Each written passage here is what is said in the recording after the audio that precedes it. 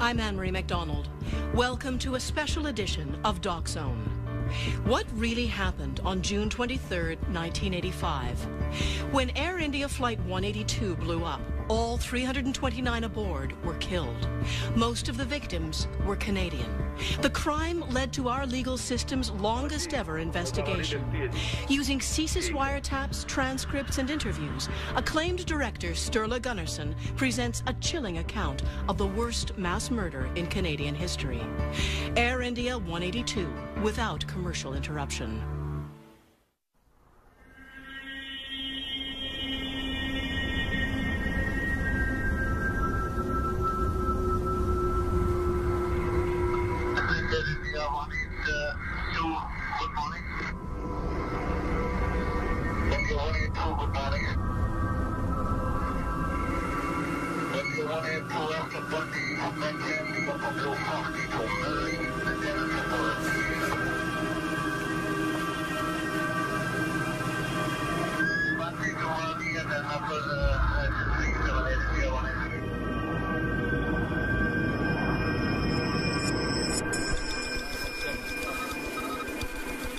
I was an air traffic controller working in the Air Traffic Control Centre at Shannon Airport. Air India 182, Shannon, D. Reid. The last transmission I made to flight Air India 182 was Squawk Alpha 2005. I repeat, 2005. That was the last transmission made and received on frequency.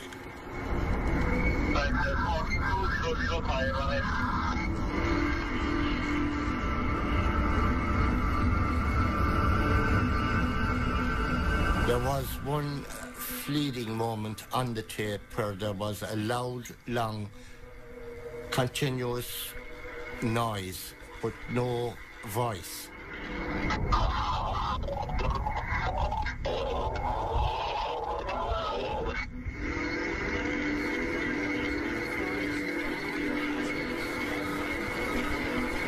Air India 182, Shannon.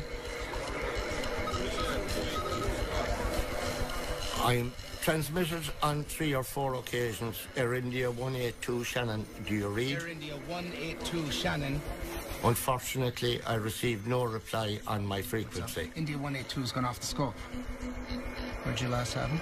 269 out. No one to this day has ever determined whether it was static or the aircraft in trouble trying to transmit to me.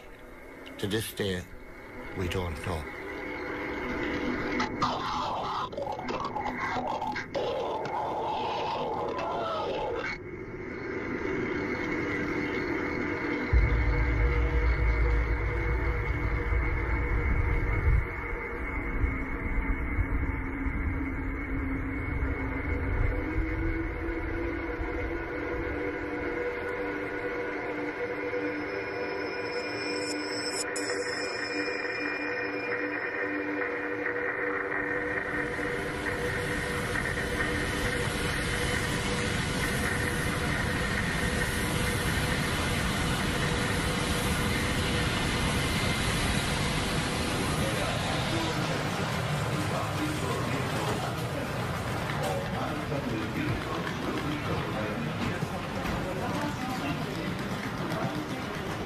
My grandmother was ill. My father wanted to go see her before she had passed. The whole world here. Oh, there's another one going over there. Look at that. He wanted to definitely see his mother. But at the time, something didn't seem right. I think that's... My father had never gone anywhere leaving us behind before, like anywhere. It's just, at that time, I don't know what it was, but it didn't seem right. Something didn't seem right. You know, even his friends were saying, like, there's a lot going on in India, you know, just be careful. Hardyal Johal, he was well known at the temple. I remember him. I remember meeting him.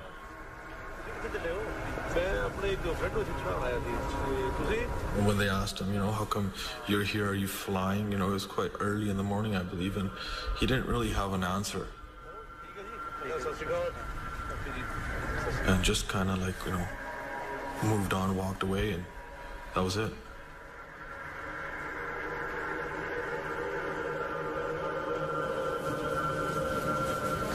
The father was quite concerned. I believe he purchased an additional $400,000 life insurance. He was concerned because he knew that Hardial Joe Hall was a Babar Khalsa member, and it is a militant Sikh extremist organization. At that time, Babar Khalsa was announcing the fact that planes would fall from the sky, Air India planes would fall from the sky, and warned people not to travel with Air India aircraft.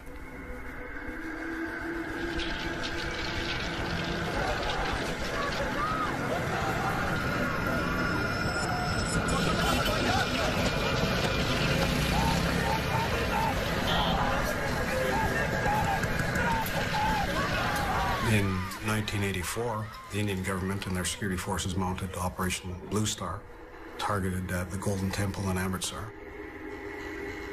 And the Indian government's actions around that particular event had an effect of galvanizing overseas Sikh communities everywhere, and particularly what we term the Sikh extremist communities. Those individuals among the Sikh communities that held to the notion of a separate state of Khalistan.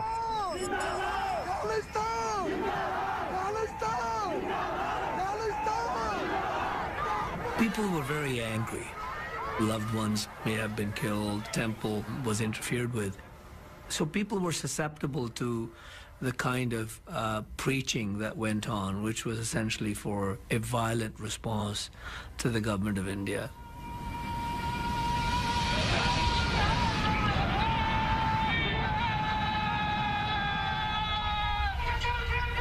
I think it's fair to say that the principal extremist or pro-Khalistani group at that time would have been the Babar Khalsa.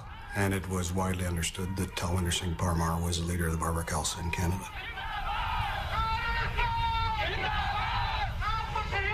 Talwinder Parmar was assigned a very high level of investigation, the highest we had at the time. So the profile would have been, in accordance with our assessment, that Talwinder Singh Parmar represented us, his activities represented a very serious threat to the security of Canada.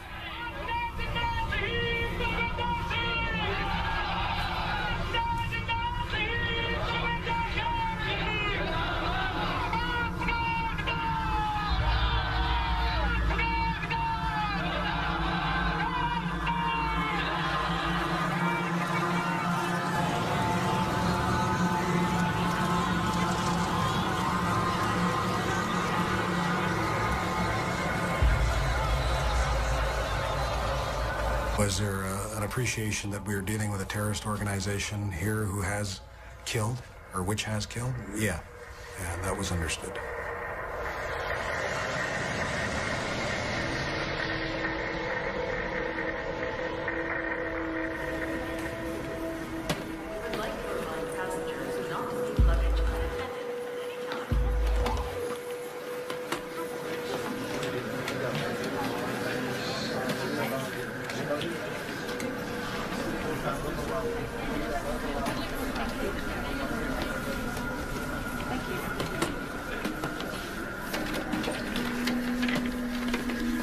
He asked me if his bags were checked through to New Delhi.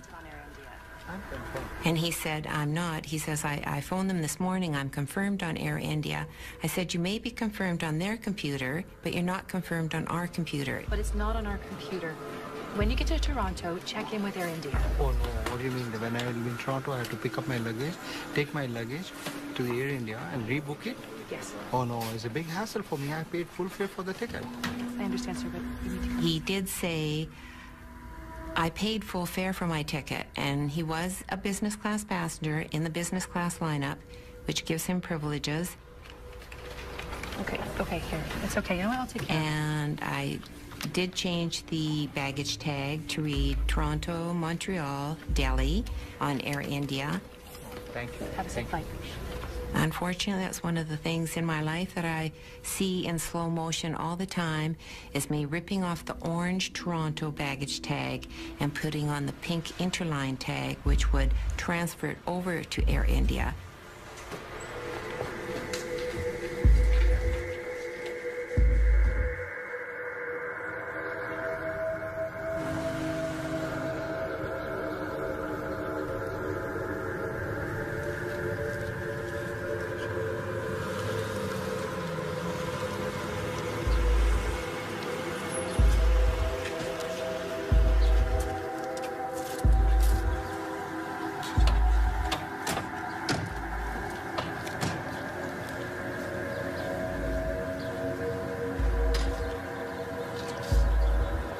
Ray is a tightly wound guy.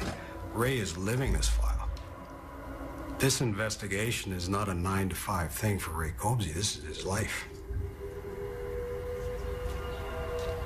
Knowing Ray was going crazy at this time because we had a finite number of resources and there was intense competition between operational branches for those resources.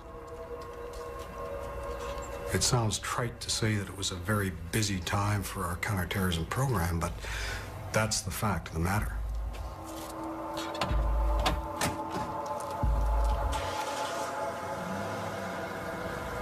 Ray was deeply concerned that if he could not investigate Talwinder Singh Parmar to the depth that he needed to investigate, he was going to do something.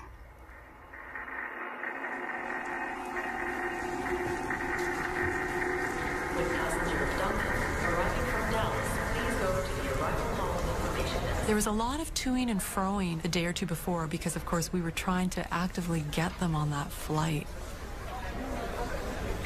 No, they weren't originally booked on the connecting CP flight to make Flight 182. Just so awful to think of it now. I can remember my aunt using a phrase, oh, it's just heartbreaking now. You know, it's a saying in Islam, inshallah, if it be the will of Allah. You know, inshallah, we'll meet again.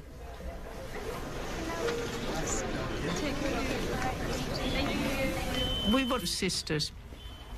Zeb was always happy and adored by all of us. She was star in every way. Yes, she was. And at the same time, she will never tell anybody that she's a doctor. Unless it comes up or anything. She was the most humble person I know. And I remember my mom just not letting my aunt go. They just kept touching each other's hands through the glass. I really remember that. Smile. And feeling frustrated, feeling embarrassed, you know, and just saying, okay, bye to my aunt and uncle. And we never... It just wouldn't even occur to us that we'd never see them again, ever.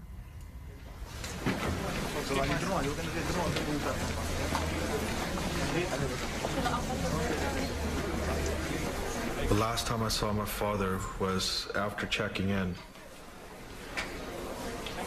I remember this one part where you check in and then you go to the gate, and then when you're leaving from the gate,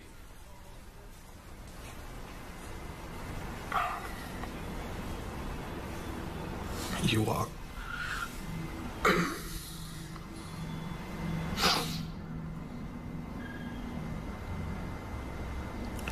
There's this part you walk and you can see everybody walk into the airplane. I just remember my dad waving.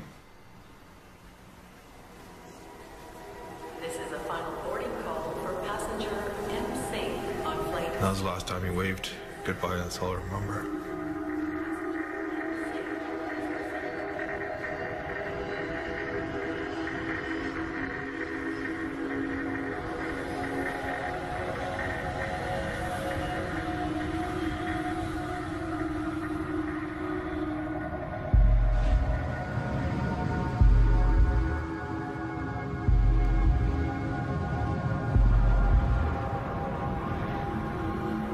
When she left, I was very restless, just almost suffocating.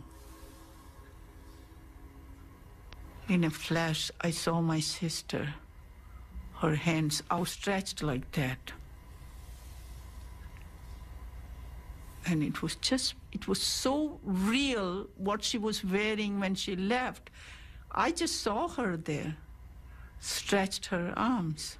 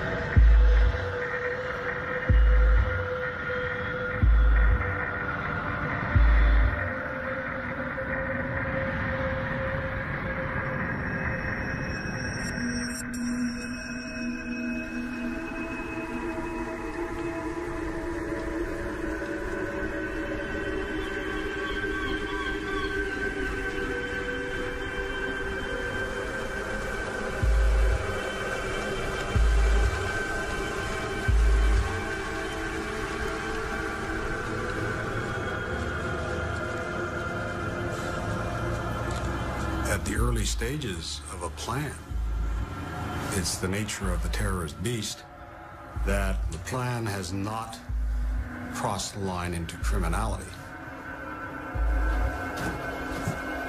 If you look at the activities that go into mounting a terrorist organization, apart from conspiracy, those activities are benign in the extreme.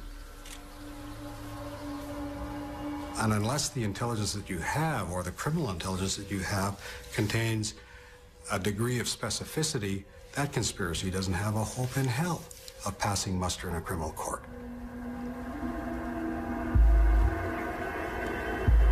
So fundamentally, you have to let these conspiracies run a long way before you make intervention.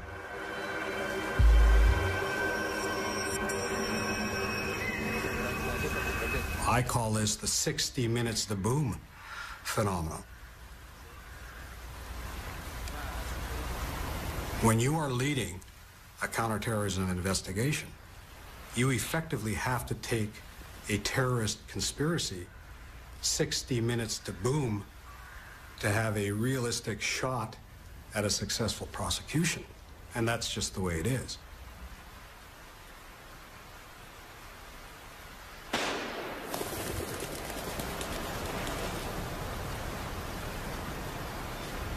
We didn't know what that bang was. We didn't know if it was a report of a rifle or a detonation. And there were some conflicting assessments around that by the people that heard it.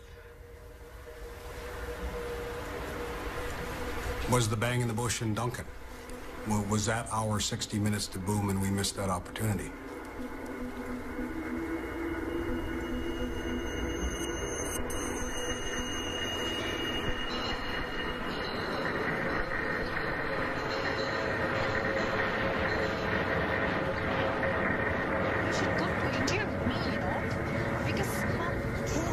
My mother, Borsha Kelly, was accepted to do her PhD at a university in India, and that's why she was going back. I was, you know, your typical Canadian kid. I was born here and raised here, and just your average Canadian teenager, you know. My mom actually said, you should come to India with me, and you'll have the whole summer. We can just bum around India, but something inside me knew that I shouldn't run away from my problems, so I didn't go, which, you know, gladly, thankfully, I didn't go. I remember I had to go to work and saying goodbye to her at the door, and I remember her saying that she would be back before I knew it, and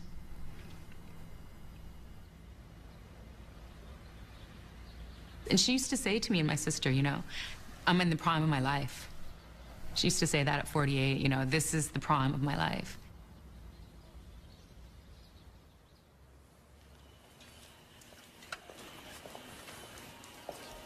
Oh, Rayat. Oh, is that you, Doug? How's it going under here? Oh, good, good. When I first met Inderjeet Rayat, he was working on my truck. Yeah. Found him to be a very personable fella. Perfect timing. So it's giving you a lot of trouble. I was a corporal on the Duncan General Investigation Section, and I received a phone call from Ray Cobsey, and he told me that he was with CSIS. To be honest, at that time, CSIS had just formed, and I had to do a bit of thinking to bring out what CSIS was in my mind, which I did. And his inquiry was to do some discrete background checks on Inderjeet Rayat. Inderjeet Rayat seemed to me like a nice family man. I had 5 children. I believe he had 4 children. Seemed to have a lot of the same goals in life and whatnot, and we just seemed to be one of those deals where we got along well with each other. Personalities sort of clicked, and we had some good conversations. And as the investigation started to unfold, I certainly started to see a different person.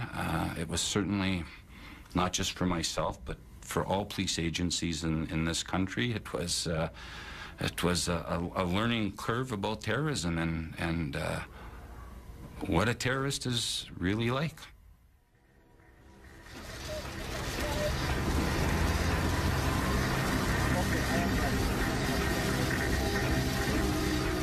We started towards Toronto.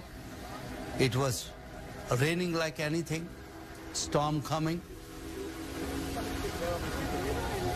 We were fighting quite a bit. And that didn't make a sense why we were fighting.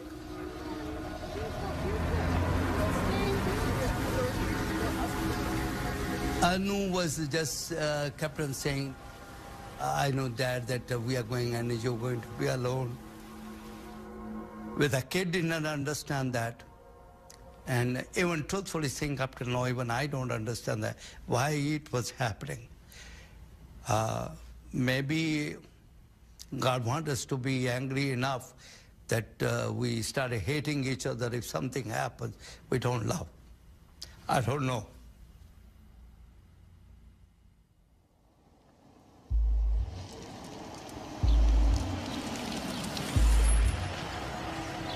In this group of associates that Talminder Parmar had, you had a bunch of like-minded individuals who got together and plotted actions and planned for the future of Khalistan.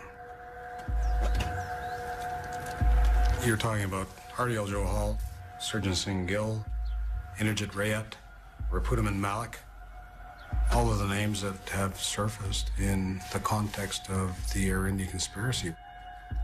When we talk about his close circle of contacts, that's who we're talking about. Rapudaman Malik, to the extent that there was a money guy associated with BK, Rapudaman Malik was that guy.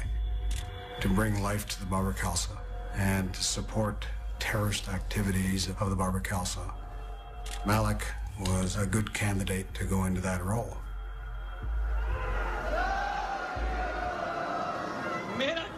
Najib Singh Bagri is Babar Khalsa leader. His views on achieving an independent Khalistan are very similar to Malik's.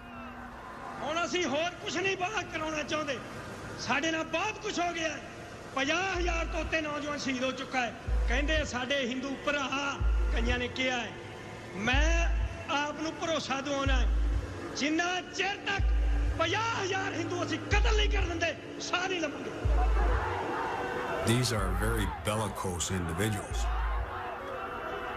There was not a day that went by when Sikh extremists were not going to kill somebody or blow something up.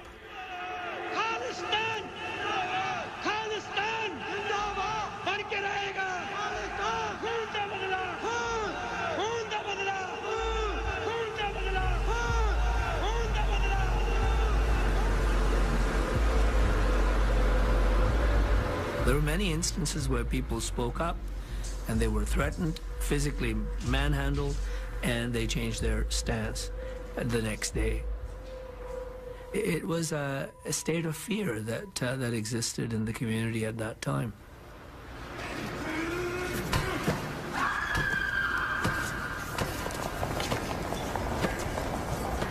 People have phoned me and said they're going to liquidate me. And that's the political jargon. They will reform me. That's what they've been saying literally in Punjabi, which means they will kill me. I felt, and others felt, that the government of the day, the political establishment of the day, and even the law enforcement establishment, not the people on the beat, on the ground, but the actual established leadership, did not feel that there was a problem. That, you know, here were some brown guys, some with turbans, others without turbans, killing each other or hurting each other or making fiery speeches about something that was 15,000 miles away. It didn't affect anybody else in the society. It doesn't matter.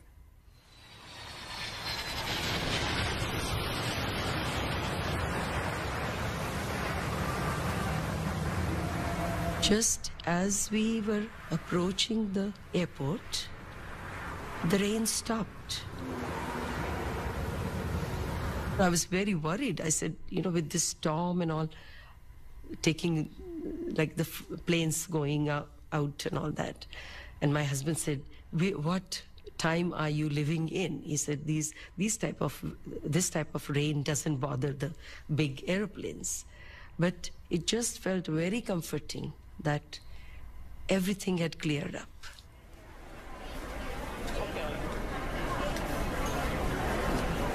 It was a beautiful day.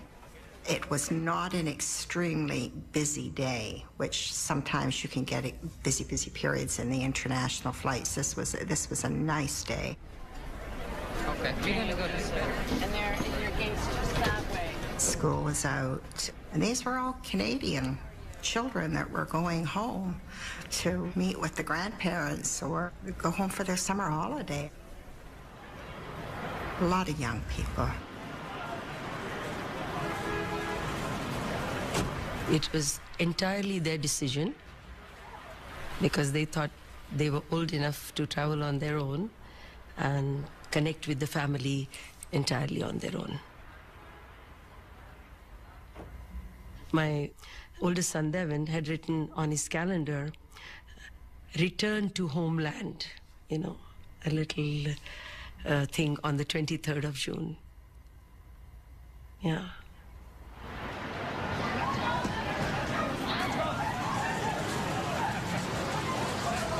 We had two very talented young daughters, and my life revolved around my family. It was our hope that, you know, they would grow up to be really productive, good Canadians.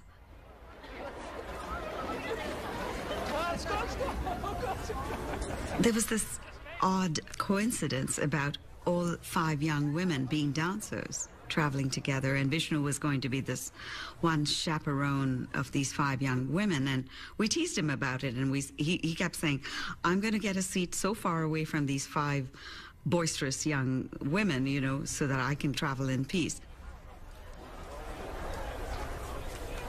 We traveled always together. This was one of the first times that we weren't all together.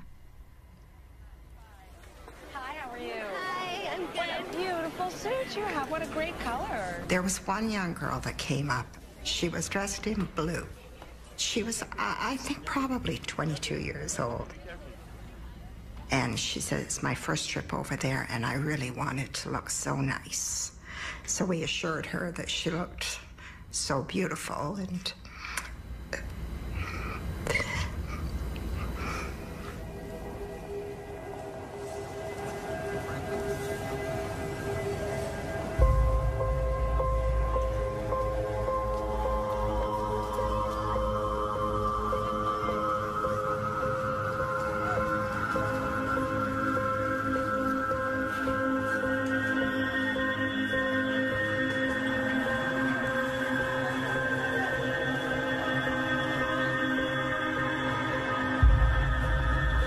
We can't guarantee the safety of Mr. Gandhi without the support from headquarters. Well, with all due respect, sir, we have an emergent situation taking place here in the field. So the note कर लो ये लोग ऐसे क्यों आ गए? Phone पे बात मत करो.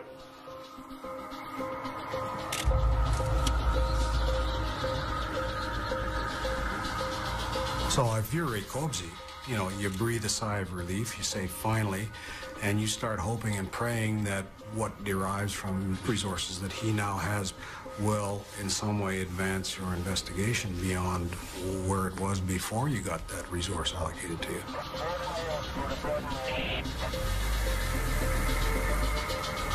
The more sources that you have working against the target, the greater the prospect that you're going to find that critical nugget, that very valuable singular piece of intelligence, actionable intelligence, if you will. He's now got a critical mass of information that's starting to come together, pointing to the fact that the Barbara in Canada is planning something.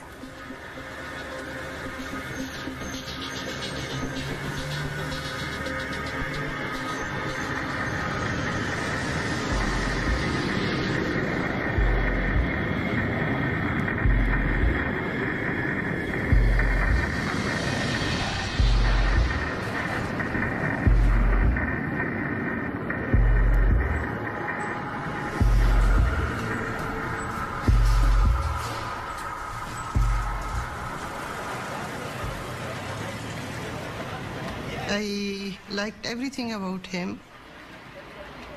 He looked very, very handsome in uniform, tall, very handsome Sikh gentleman, and very fit to look at, very intelligent.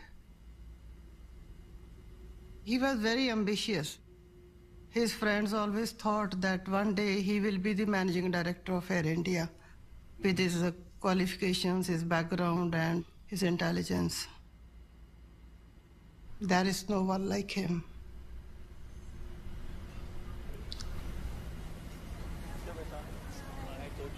We are saying bye. We hug each other. And I'm telling the kid, take care of your mom. On the same time, I'm telling the mom, take care of the kids. This is the first time that a person is going out of country and I'm not there with them.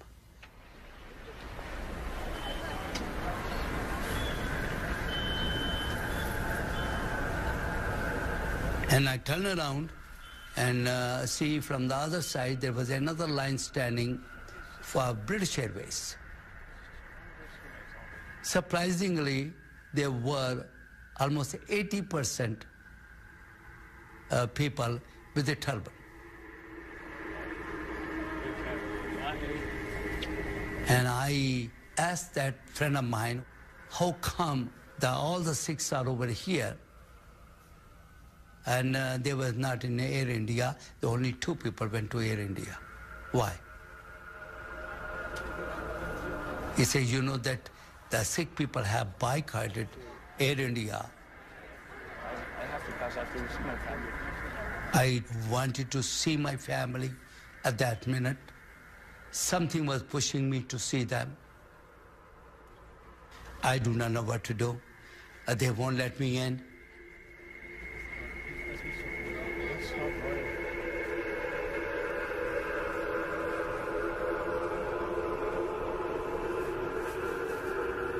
And I dread that moment. I let them go.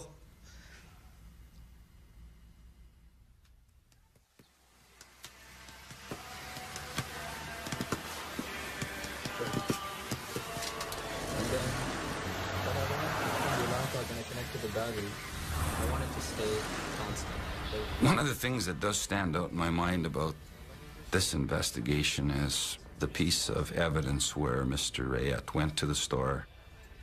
He had the battery, the relay, and I believe it was a light of some type, and the time clock. When it went off at the set time, it blinked. And his goal was to have a solid beacon instead of the blinking beacon. So I just picture in my mind this fellow walking in the store that's, as evidence suggests, building a bomb, walking into the store with this contraption and asking these questions and help to do this. Ready? Perfect. Certainly, that's one of the things I really recall, and it's It's just unusual for somebody doing that caliber of crime to do that. Hey, you want a few sticks? Yes, please. Yeah. Canadian police agencies, we were in our infancy as far as terrorism investigations. Police officers at the time, I mean, yes, Canada has a great Canadian mosaic today. Back in 1985, I don't think the police were any different in East India. And we didn't know the difference between what is a Punjabi, what is Sikh, what is Hindu, Khalistan, what is that? Where's India? Like, Where did you put the sticks? here you have a conspirator walking around and telling people about his concerns back in India, and he has to do something, and very overtly doing things which is laying an evidentiary trail. Big explosion from 2 sticks, I can't believe it.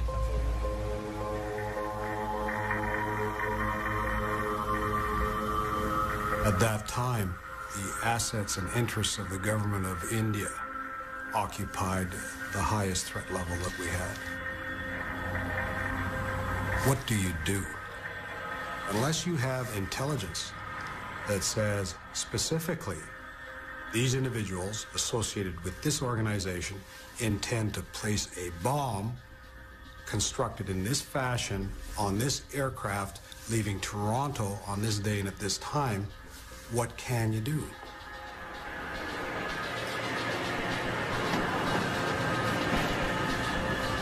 It was really, really hectic in there.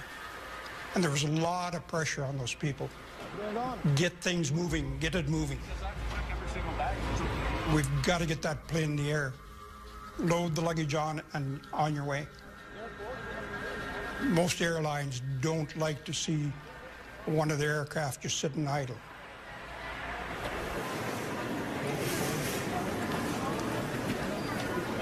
Sanjay is the older one, and he was very gentle. His teachers describe him as a holy man.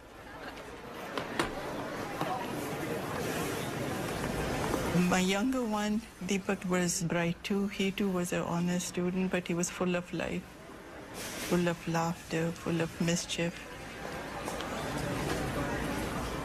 I used to say, I have 2 hands, one's Sanjay, one's Deepak.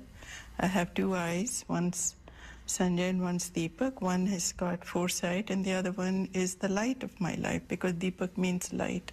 He was born on Diwali. Deepak said bye, and then that's it. He went off straight with the kids. He was laughing, jumping, running. Wait for me, guys. And Sanjay came to me and said, Mom, look after Dad. Sanjay said this, and then he went forward, said goodbye, went forward, said goodbye. He turned back 20 times before he turned off. The kids and all the kids were ahead of him and they went away, and the lady went with them. But this son of mine turned back 20 times, and then I began to feel agitated, and I said, Babu, what is this? This is not normal.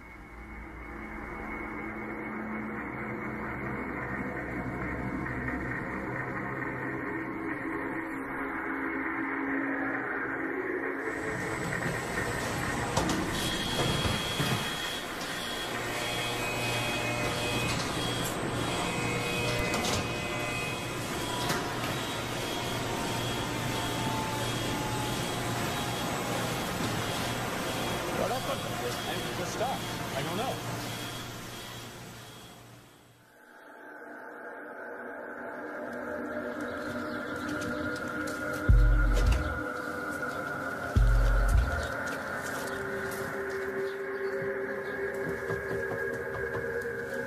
There were concerns that the Babar Khalsa may orchestrate some type of a plot to either assassinate Rajiv Gandhi or cause him harm. So that was a meeting done by the RCMP and the security service in the States. I know nothing. Okay?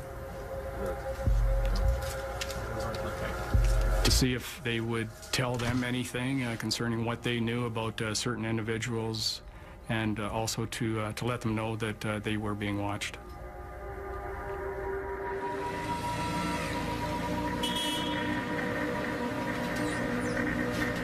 The machine was broken down on that day, so the bags could not pass through the scanner. Everybody come here, everybody. The security guy came downstairs and explained to the security people what they should do and gave them a hand wand to check the suitcases. The security manager, he lit a match and he passed the wand on top, and then it came beep. That's the noise you look for. Okay, now take this and use this one. That was only the first time I've seen in 25 years that they used the wand downstairs to scan bags.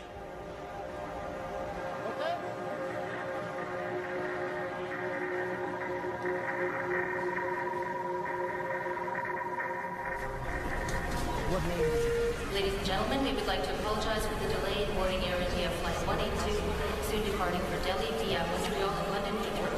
We thank you for your patience and we will keep you updated. Mesdames et messieurs, veuillez accepter nos excuses pour le There was quite a number of children on board the flight, and this is the most vivid memories I have, personally. The one that keeps coming back is the little girl. She couldn't have been more than 7. And she was clutching a big box of chocolates. And I can still see that little face.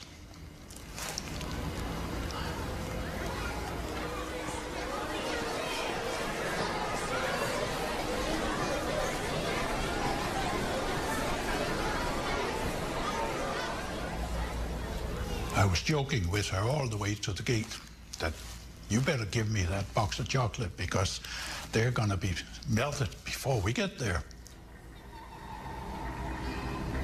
Oh no, sir. Oh no, I'll keep them.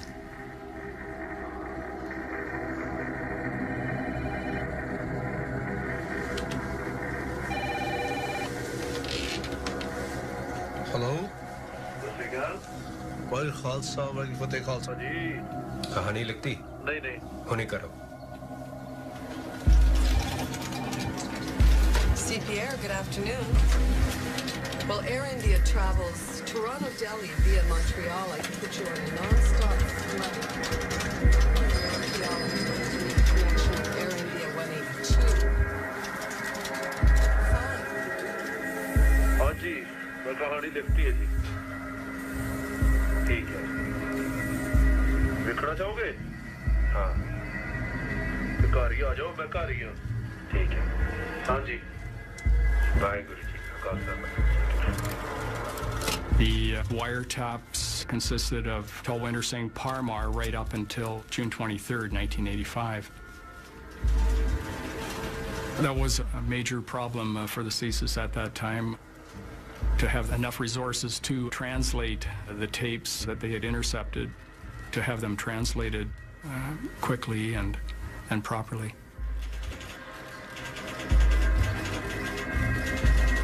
Khalsa Waheguru फतेह खालसा जी कहानी लिखती नहीं होने करो ठीक हाँ जी मैं कहानी लिखती है जी ठीक है What does that mean to you as a reasonable man?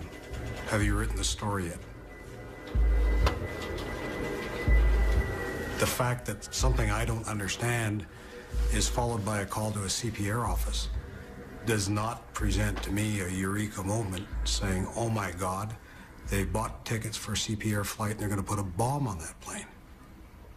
That doesn't follow in any reasonable man's reality. You know, so that's the eyes that we're looking at this with. Have you written the story? What does that mean? Ladies and gentlemen, Air India Flight 182, destination Delhi via Montreal and London Heathrow, will now commence pre-board.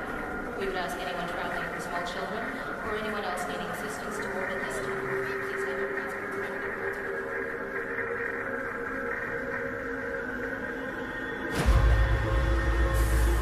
When the bag came down, the guy went with the scanner. So it came beep, beep in the center. And then he turned around to the girl who was in charge, security girl, So she said, that's okay, she says. He looked at me and he did this, so I did this also, you know. So I lifted that bag, I put it on a cart. I strongly feel they should have checked that one bag.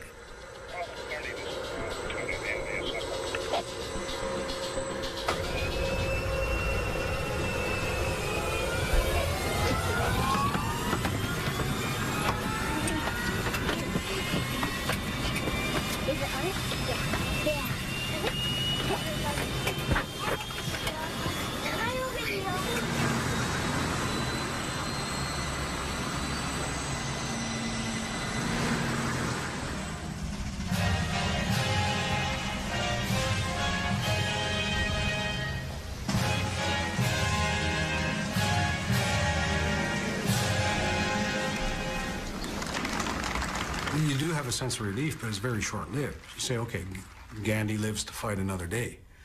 But there's still something else going on there, and we need to know what it is. So, you don't see a lot of celebration in our business.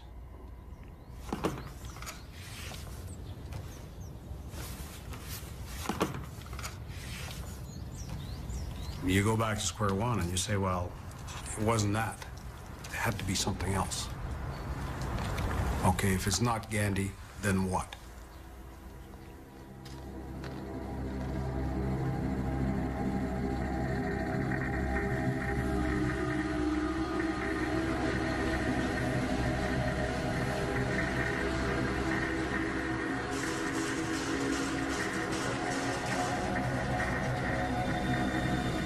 Good evening, ladies and gentlemen. We apologize for our delay. Welcome aboard Air India Flight 182, en route to New Delhi via Montreal and London Heathrow.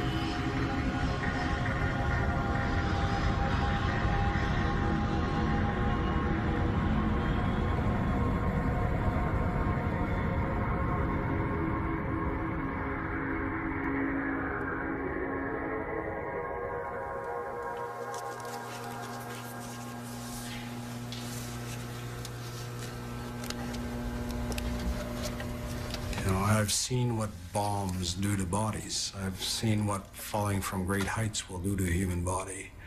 I've seen what burning flesh looks like and smells like. This is not an ethereal concept. People die, and nobody should ever lose sight of the fact that if you make mistakes, there can be tragic consequences. You need to remember that all the time because it galvanizes you. It makes you personalize your investigations, and it makes you do everything that you possibly can to make sure that people don't die.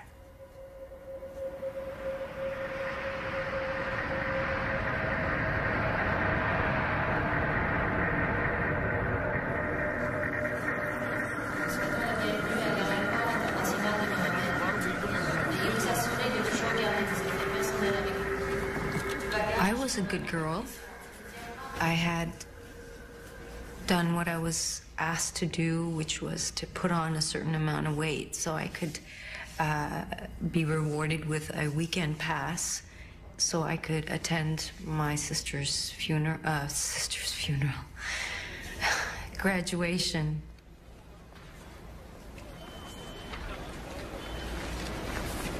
You know, we were just having some parting words and some joking around. Oh, it was a big hug, definitely. Yeah. And, you know, you sort of, and after sight, you think, oh, you know, why didn't I say I love you, or I didn't, you know.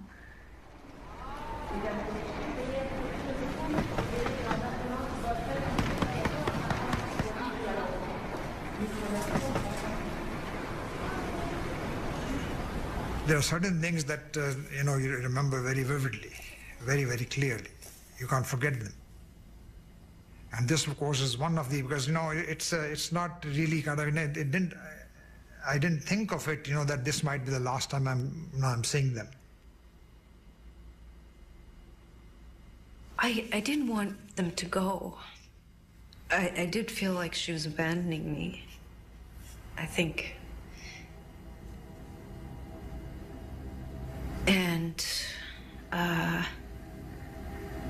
I just remember that she was very excited to leave, and she was very happy. The last thing she said to me was, "Be strong. Be strong like your sister."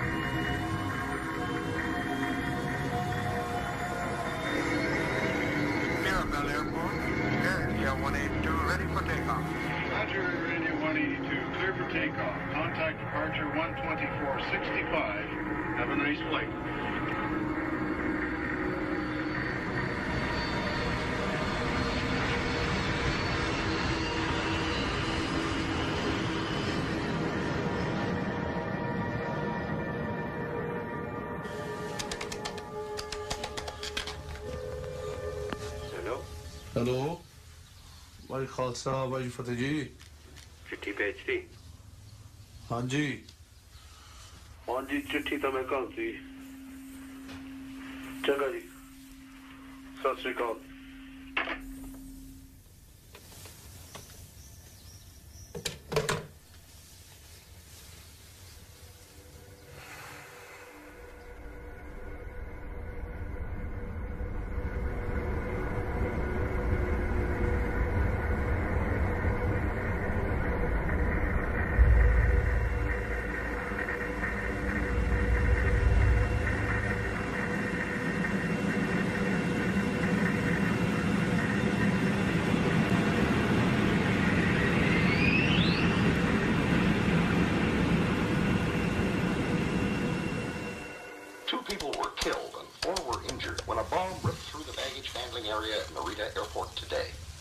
Hello भाई खालसा भाई फतेह जी हाँ जी खालसा जी TV देख रहे हो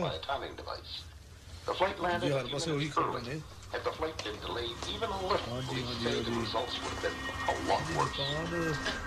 कितने बरीटा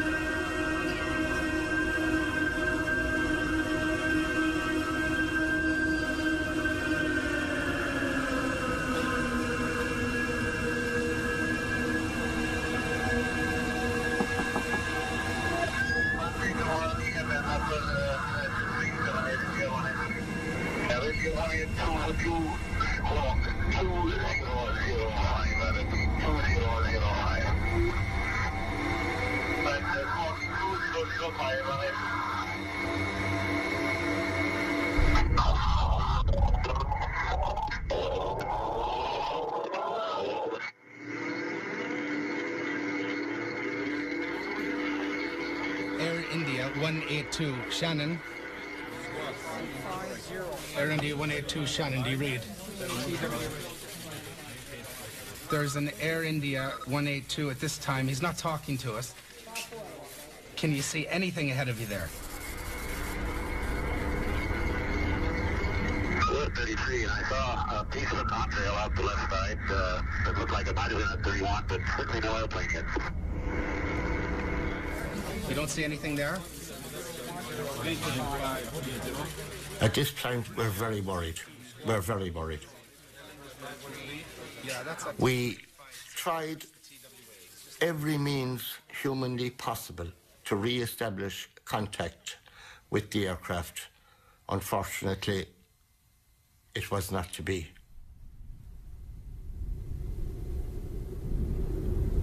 Air India Flight 182 is now missing.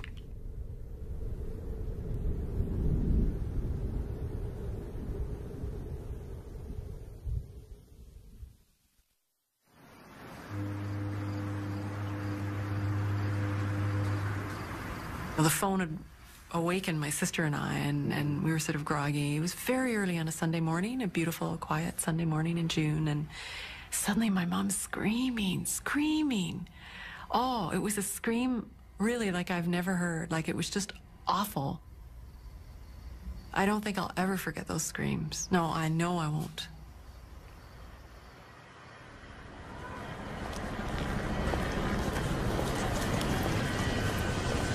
We're still very much hoping that someone's still alive and that we're going to see someone who, even if they're not waving, looks like they're alive and possibly able to be rescued. And we're still desperately hoping that someone's going to have got out of this, because sometimes people do. That's a pretty slim hope, but that is the big hope.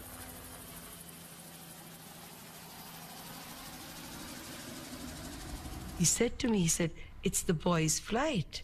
And I said, "What happened to the flight?" And he said, "They're saying that it disappeared and there are no survivors." And I said, "I can't be." I said, "That can't be."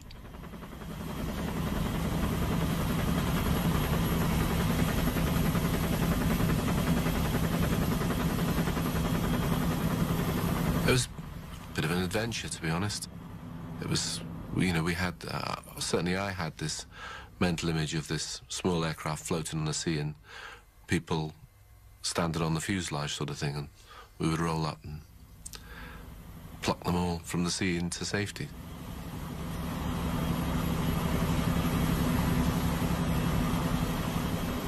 He went to the phone, he said, yes, the children were on the plane.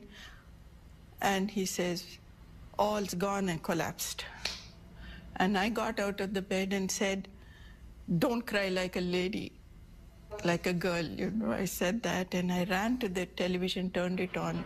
Programs normally seen at this time have been cancelled or rescheduled so that we may present the following CBC News special. It's one of the worst air disasters ever, and it's taken more Canadian lives than any other crash in history.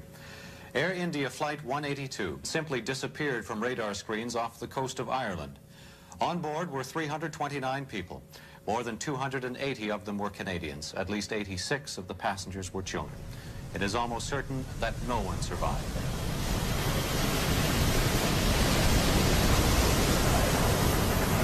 You're in the near Atlantic in a 10-ton helicopter that's creating an awful lot of rotor wash, is extremely noisy, smelly, and vibrates a lot, and yet you get this incredible feeling of it's quite calm and peaceful and eerie, that there are an awful lot of people who've just died here.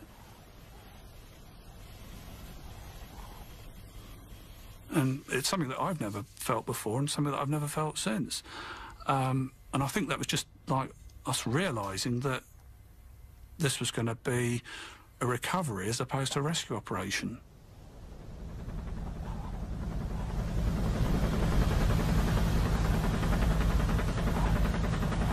He had a lot of sadness on his face, and he said there is an accident of 182. So straightway I asked him, is it on the ground or in the air? He said in the air. And I still remember my words. I said, "I'm finished." That was what straightway came out of my mind, my mouth, and this is how I felt.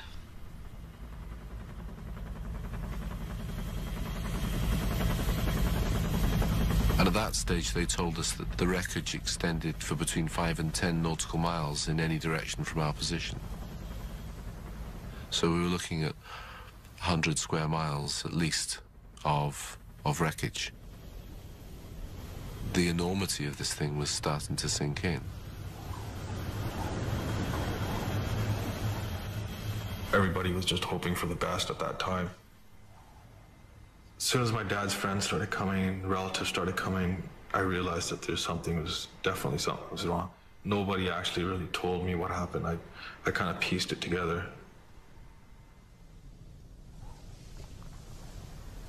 As far as you could see was wreckage.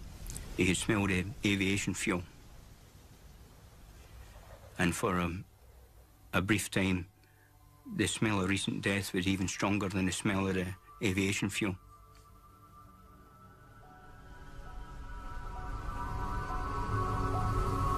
I was in such complete shock.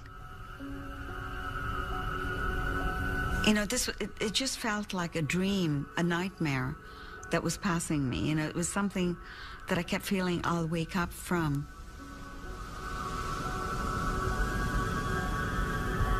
And it wasn't until the first body came in where the impact hit. It was extensively injured. It was the body of a woman, and she was really badly injured. There was an immediate impact on some of the men in the boat. And some of them were crying and some being sick.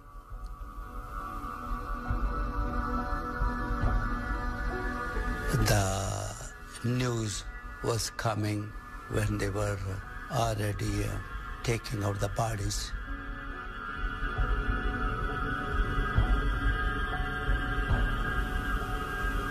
I just made a statement.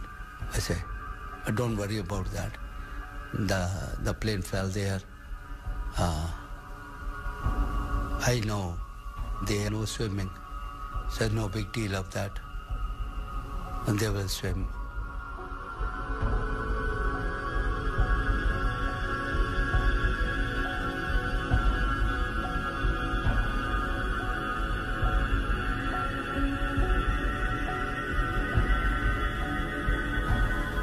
The winchman came down with this infant in his arms.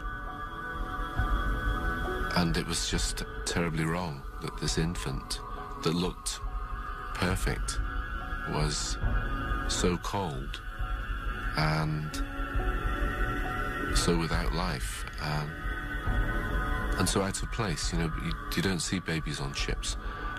You don't see babies on the deck of ships in the middle of the Atlantic.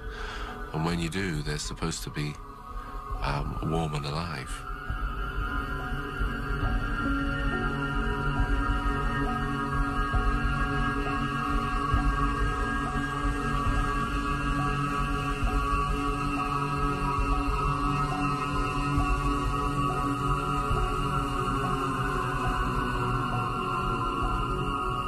And he said, Ishe, there's been a crash. And that was when I knew they were dead. I knew it. I knew they were dead.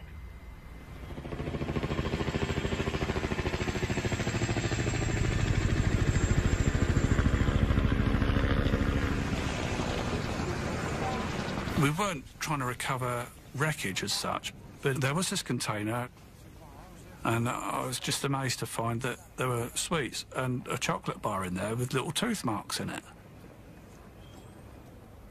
And it's just so demoralising, really. It just wipes you out. You think, you know, there's just no hope. No hope for anybody. We've got this, and yet there's nobody going to be alive, and it's just so tragic.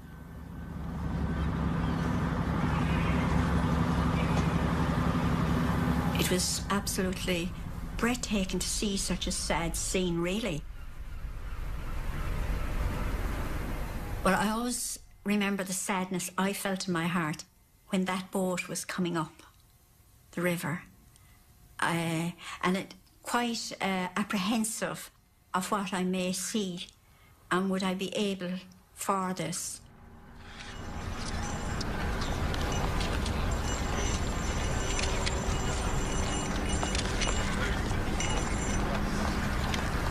We laid them on the stretchers, and I called teams, and the nurse and the Garda and the Navy carried each stretcher.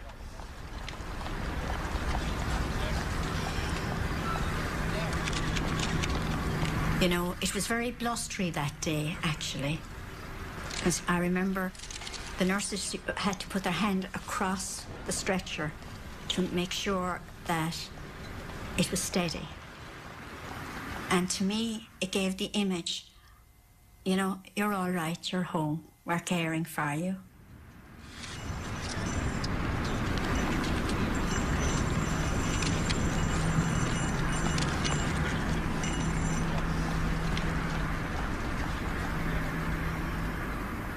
It had been a hard day's work.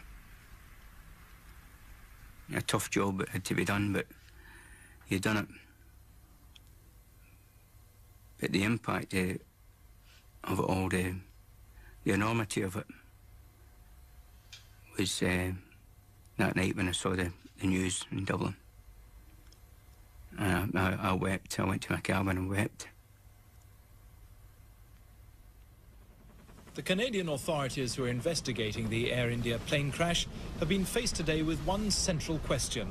Was there a link between that and the bomb which exploded at Narita Airport in Japan at around the same time yesterday morning? There is still they can answer speculation. That, they'll be on their way. The flight recorder hasn't been found. The bodies which have been recovered so far have Suddenly been it disappeared from air traffic control radar screens. It is now suspected, though not confirmed, that a bomb blew the plane apart.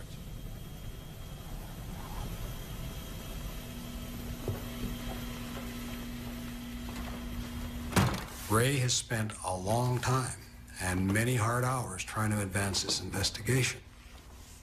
He comes into the office on a day in June 1985, and 331 human beings have been murdered in cold blood. Like, what do you think Ray Cobsey is thinking? But Ray, probably more than anybody, is saying it didn't have to happen. And that pushes anybody close to the brink of insanity. I'm not saying Ray was insane, but you can just imagine the mindset you'd be in, wondering whether there was something that he could have done or somebody could have done to have prevented this.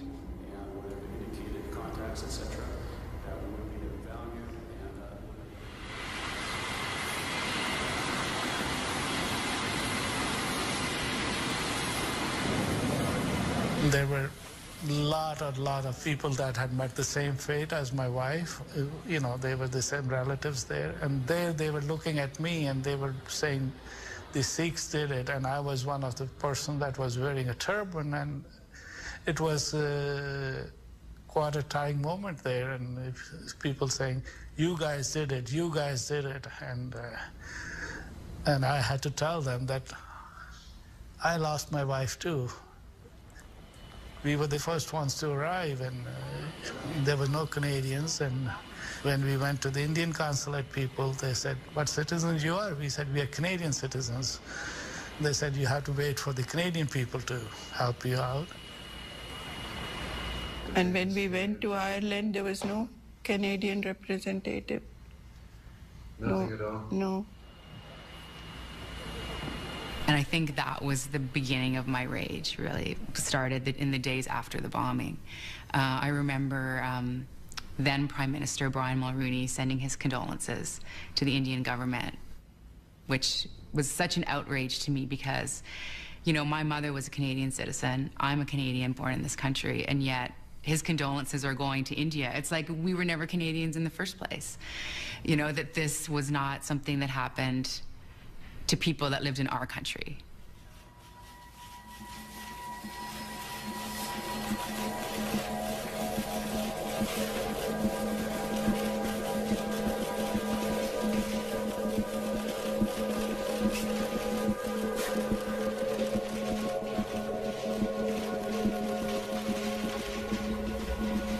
It was a mammoth undertaking.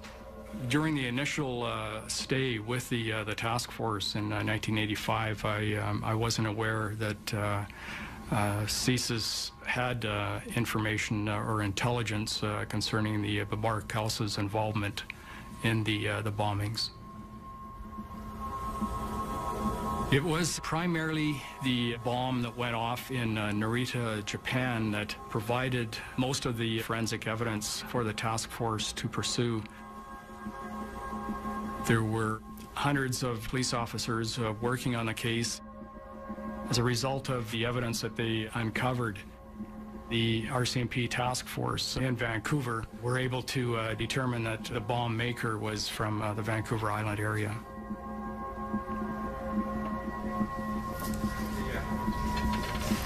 As the investigation unfolded, we found that in a very short time period before the baggage was put on the plane, Inderjeet Rayat went to Auto Marine Electric here in the Lower Mainland and needed to purchase another battery, took some of the components into the store, and sought to use his employee discount at the time he was in the Auto Marine store.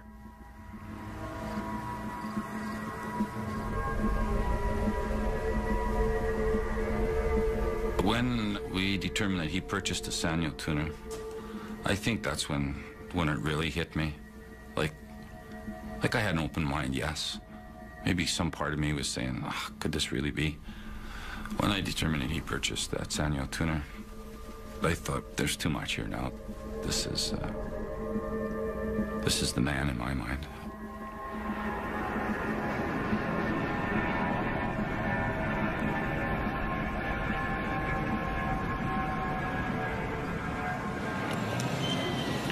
They took us right to the hospital in Cork where all the bodies were being brought in. They gave us some forms from Interpol to fill out as best as we could to describe our family members, any noticeable birthmarks or scars and anything that could help them in the identification process. Because we didn't know at that point what condition the bodies were brought up, because, you know, even in my mind at that time I'm thinking, well, maybe he hit the water, was unconscious, woke up, and he's somewhere, you know, wandering around, doesn't know where he is. Like, I mean, you think, you grasp at all sorts of crazy ideas, thinking that they're still alive.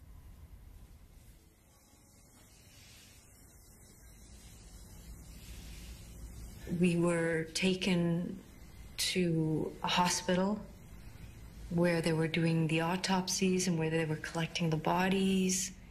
And we were all gathered into a room.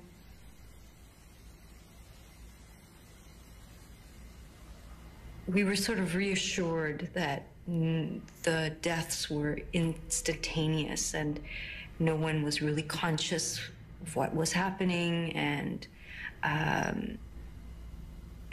that what they were going to do was show pictures of the bodies that they had recovered. They had taken mugshots of all of the people and posted it behind this curtain.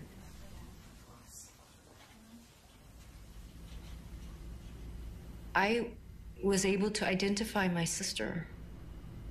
It didn't look like my sister. Her face was flattened and her nose was gone. But I was able to identify her because she had a particular way of wearing her eyeliner. And that eyeliner was still on her face.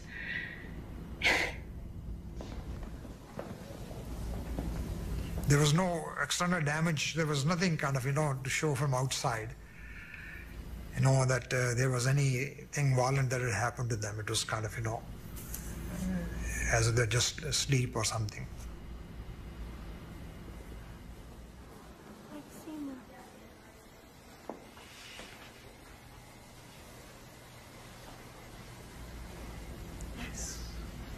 And their face was fear. It was just like, they had this, something had happened, and they were like, this mortified, and it was like frozen right there. The picture was just full of these. I couldn't have borne to see their bodies. It was just. Sexy.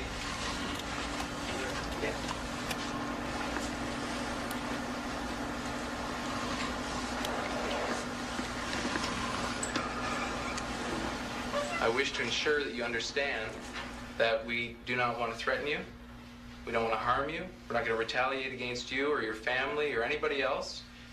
Okay? Like you related to me before that in India, when they take you in for the police station, they beat you up and stuff like that. Well, I want you to understand that we don't do that. I know that. Okay, you shouldn't. I don't want you to feel threatened in any way. I'm not threatened, you know. I'm just like, you know, I'm really shocked. You know, when you say you're under arrest, like, I'm just really shocked, you know, like, shit. Like, I was mystified that this man that I thought was a certain type of person was now this type of person. And going through the interrogation, he still remained, this would be hard to explain, he still remained a very nice, cordial, believe it or not, likable person. But at the same time, admitting to you that he did get dynamite, that he did purchase the Sanyo tuner, and... I don't believe for a second that you're such an awful person, okay? I know you did some bad stuff, and I want you to be honest with me, okay? Now, I know when you're lying to me. You and Mr. Palmer went into the woods. Why don't you tell me what you did when you went into the woods, sir? We just went on a walk, okay? Okay, but there was a loud noise. What was that? Well, what loud noise? What are you talking about? Well, that's what I just asked you. I didn't want you to repeat the question. I asked you what. What made the loud noise? What? How can I do it? How do I know? Okay, that's what I'm asking you. What was the loud noise? What? I know nothing, you know. I don't know. I don't know. Listen, Riyad, I want you to be honest with me, okay? I want you to think about a lot of things, and I want you to be honest. As nice as they are, as nice as they seem, there's a total lack of emotion when it comes to what's being investigated.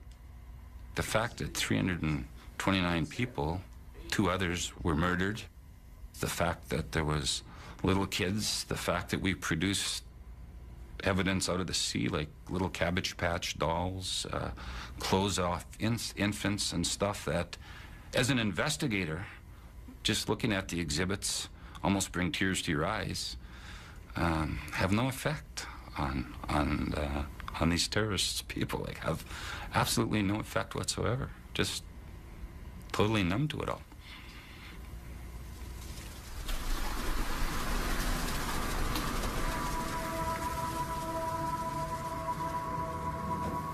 We found out that they loved flowers, the Indian people. I sent word out to the people of Cork, had they flowers. And even little school children came into the front of the hospital with little bouquets of flowers for the children that were victims in that crash.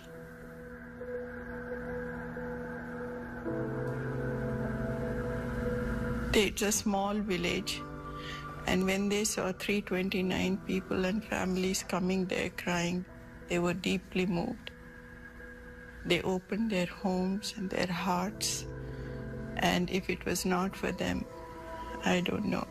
I don't think I would have even made anything of my life. We keep on looking.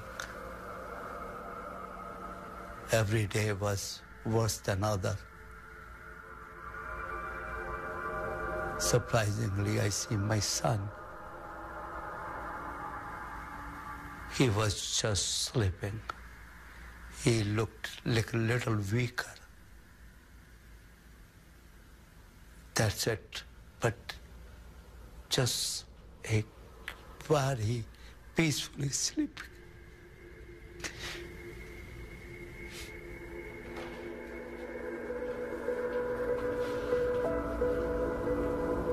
Then my husband said, "You're a doctor, you go." I said, "No, you have to come with me."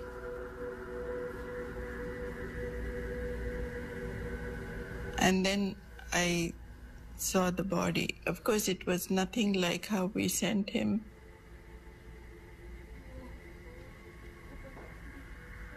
I clung to this body. I started looking at every birthmark he had and was hysterically showing the guard and he said, "Relax, ma'am, this kid will be given to you." So we found Sanjay, but I never found Deepak. And I went looking for every bone that they had there. I haven't found him. And for a long time, I used to think, maybe he's saved. Maybe he'll come one day to Canada and I'll find him. But the scientist in me didn't believe such stupidity.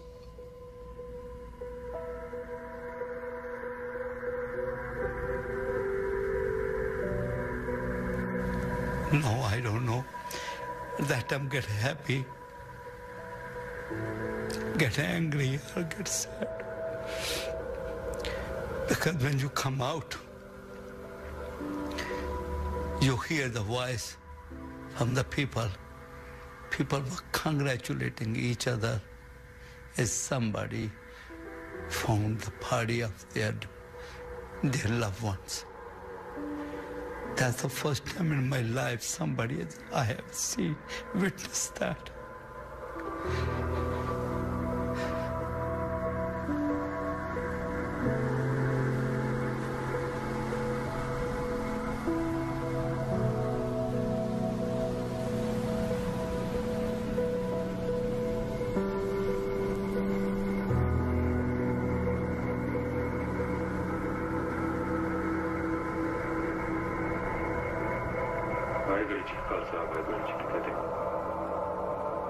हाँ जी मैं कहानी लिखती है जी ठीक है फिर देखना चाहोगे कहानी हाँ ठीक है मैं करें तो भी करें आगे आ जाइए ठीक है वाहिगुरु जी का खालसा वाहिगुरु जी की फतेह.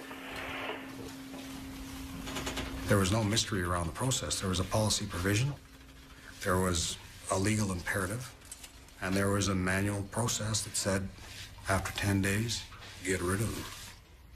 So when the RCMP came in after the fact and said, you know, we want access to your intercept material, in most cases, all we could show them was our intelligence report that, to the best of our ability, faithfully reflected what was on that tape, now erased. Somebody ought to have had that eureka moment and said, we have to stop doing this. It was a mistake, and it was a mistake that shouldn't have been made. And we have acknowledged that. It shouldn't have happened. There's no joy that comes out of Air India Narita. Not for anybody.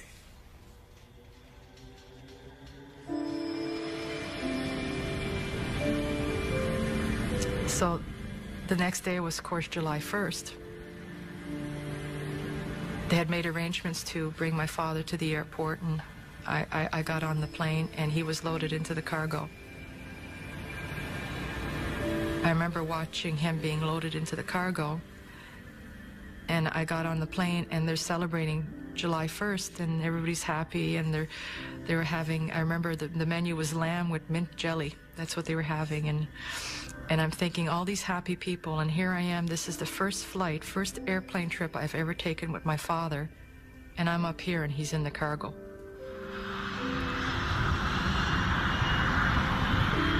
It's the first father-daughter trip we've ever taken together.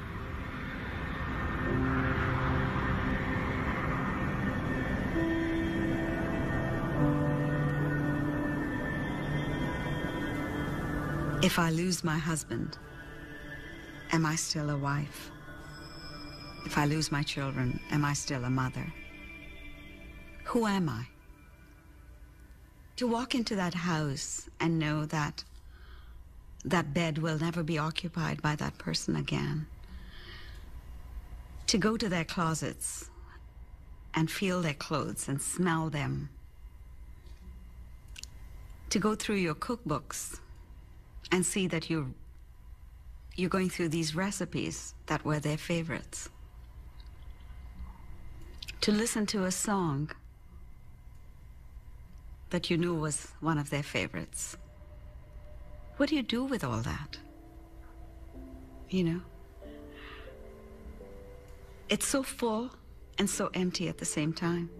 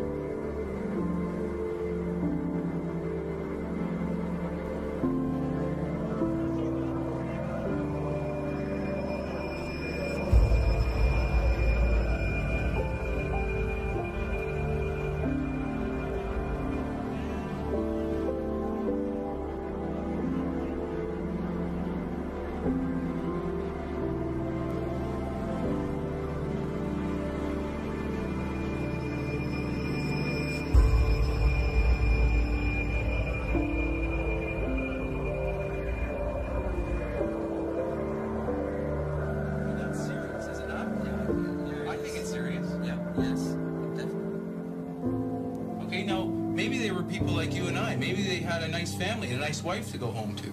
They're not going home to their wife anymore. Like, that's not happening. What do you think should happen to people who do things like this? What do you think should happen to the people who did this? Tell me what you think. You know, that's really bad what happened, right? I feel sad. What do you think should happen to the people that did this? They should be shot.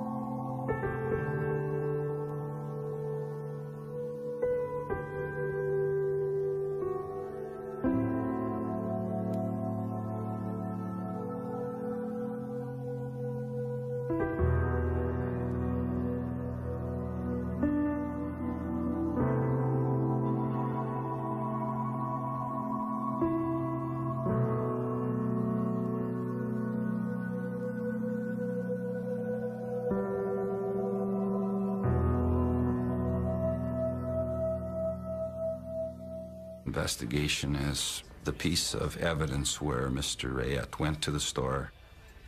He had the battery, the relay, and I believe it was a light of some type, and the time clock.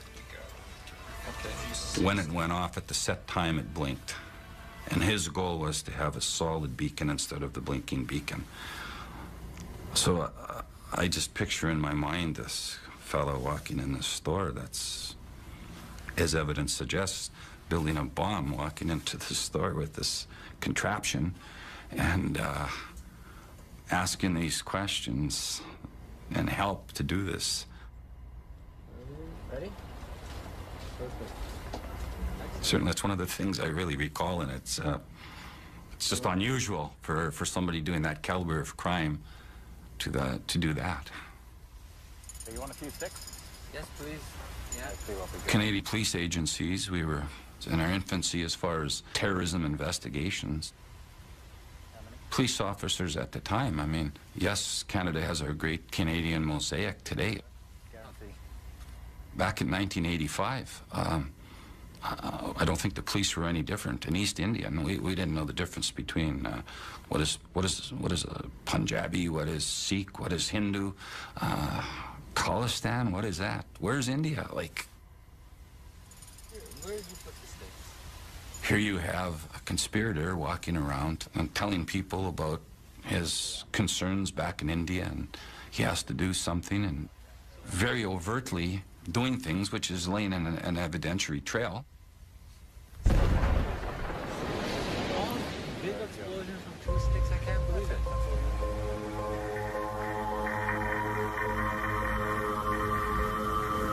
At that time, the assets and interests of the government of India occupied the highest threat level that we had.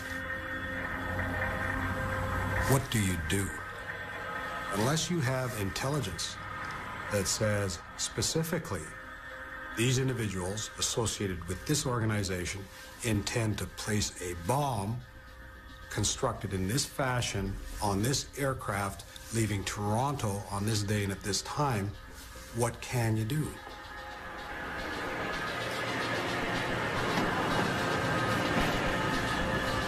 It was really, really hectic in there. And there was a lot of pressure on those people. Get things moving, get it moving. We've got to get that plane in the air. Load the luggage on and on your way. Most airlines don't like to see one of their aircraft just sitting idle.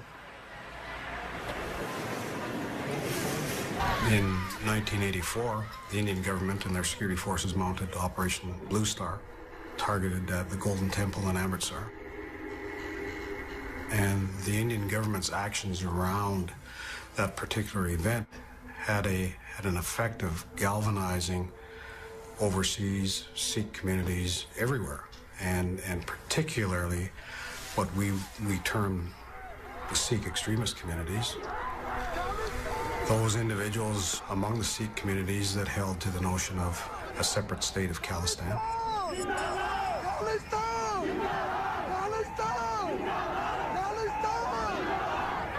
People were very angry. Loved ones may have been killed, temple was interfered with. So people were susceptible to the kind of preaching that went on, which was essentially for a violent response to the government of India.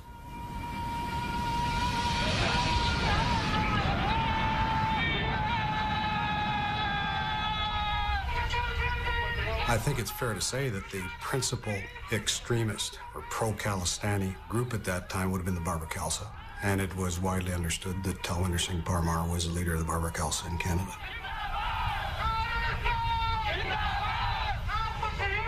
Talwinder Parmar was assigned a very high level of investigation, the highest we had at the time. So the profile would have been, in accordance with our assessment, that Talwinder Singh Parmar represented us, his activities represented a very serious threat to the security of Canada.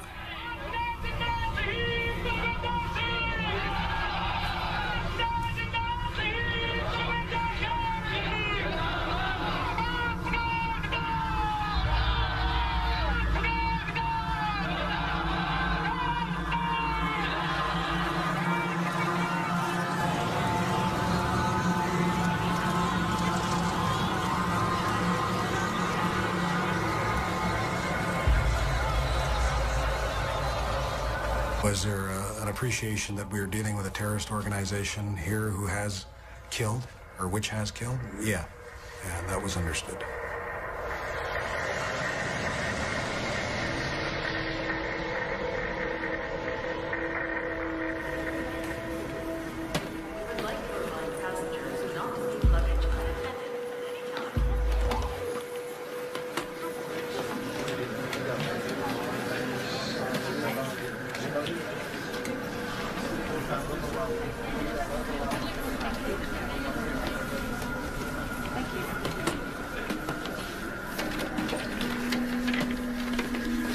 He asked me if his bags were checked through to New Delhi. I just made a statement. I say, don't worry about that. The plane fell there. I know they know swimming, so no big deal of that.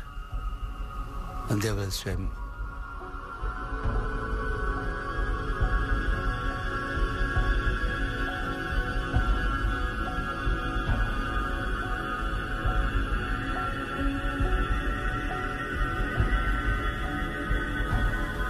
The winchman came down with this infant in his arms.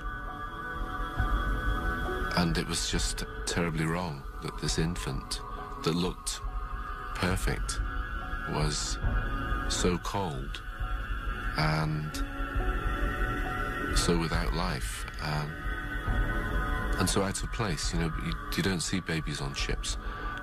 You don't see babies on the deck of ships in the middle of the Atlantic. And when you do, they're supposed to be warm and alive.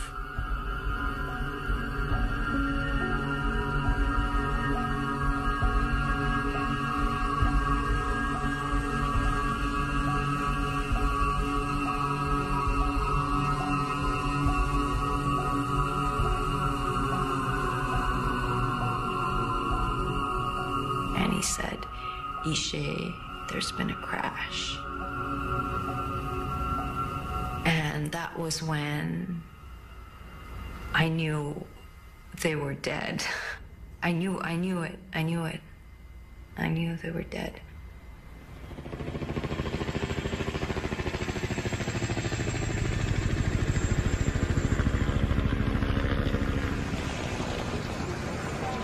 We weren't trying to recover wreckage as such, but there was this container, and I was just amazed to find that there were sweets and a chocolate bar in there with little tooth marks in it. And it's just so demoralising, really. It just wipes you out. You think, you know, there's just no hope. No hope for anybody. We've got this, and yet there's nobody going to be alive, and it's just so tragic.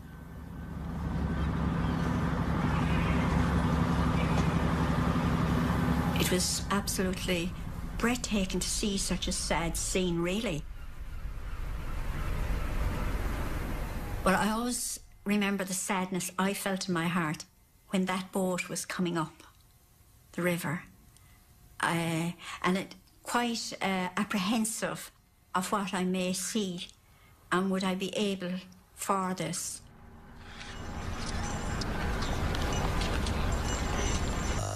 News was coming when they were already taking out the bodies.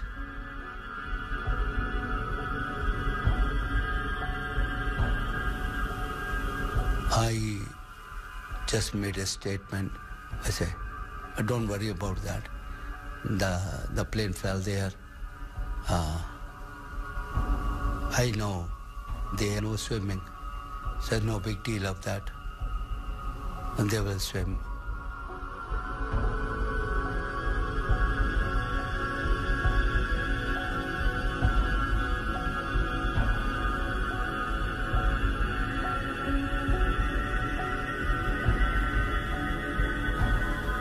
The winchman came down with this infant in his arms.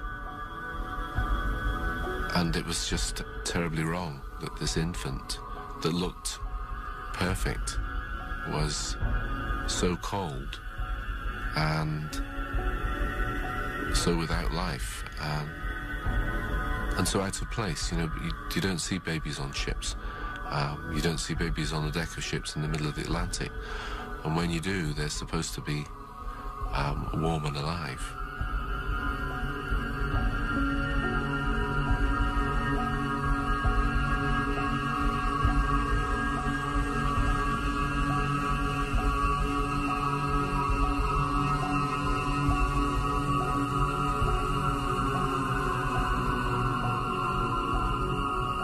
And he said, Ishe, there's been a crash.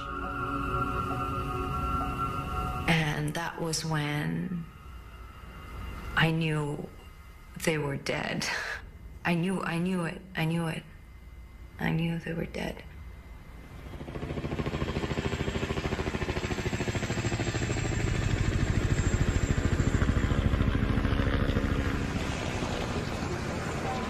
We weren't trying to recover wreckage as such, but there was this container, and I was just amazed to find that there were sweets and a chocolate bar in there with little tooth marks in it. And it's just so demoralising, really. It just wipes you out. You think, you know, there's just no hope. No hope for anybody. We've got this, and yet there's nobody going to be alive, and it's just so tragic.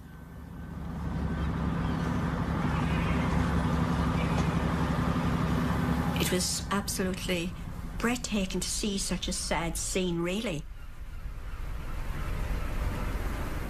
Well, I always remember the sadness I felt in my heart when that boat was coming up the river. And it quite... Associated with BK, Tribhuvan bin Malik was that guy. To bring life to the Babar Khalsa and to support terrorist activities of the Babar Khalsa. Malik was a good candidate to go into that role.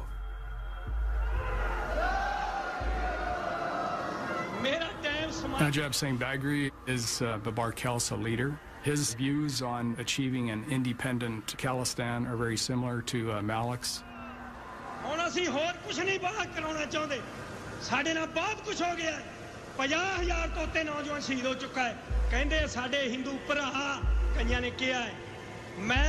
आप नु भरोसा दवाना है जिन्ना chair तक 50,000 हिंदू ਅਸੀਂ ਕਤਲ ਨਹੀਂ ਕਰ ਦਿੰਦੇ ਸਾਹ ਨਹੀਂ ਲਵਾਂਗੇ. These are very bellicose individuals. There was not a day that went by when Sikh extremists were not going to kill somebody or blow something up.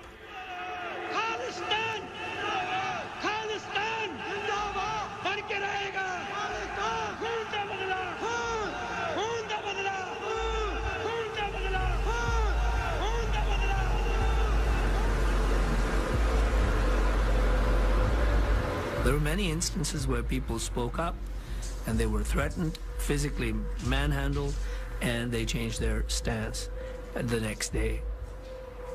It was a state of fear that existed in the community at that time.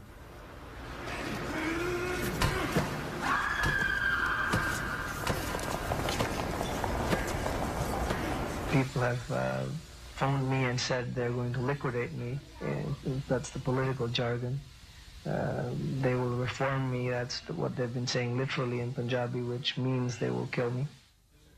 I felt, and others felt, that the government of the day, the political establishment of the day, and even the law enforcement establishment, not the people on the beat, on the ground, but the actual established leadership, did not feel that there was a problem. That, you know, here were some brown guys, some with turbans, others without turbans, killing each other or hurting each other or making fiery speeches about something that was 15,000 miles away. It didn't affect anybody else in the society. It doesn't matter.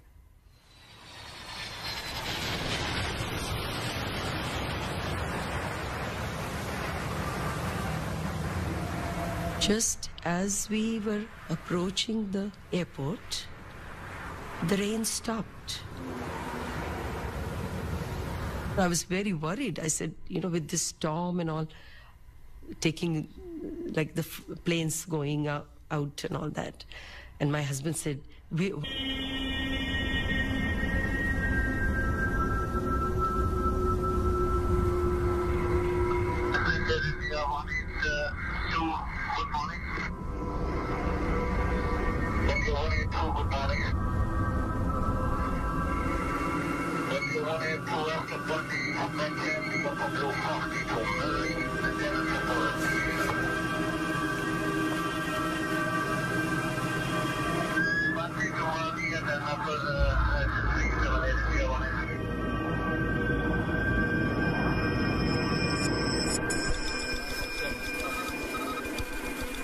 I was an air traffic controller working in the air traffic control centre at Shannon Airport.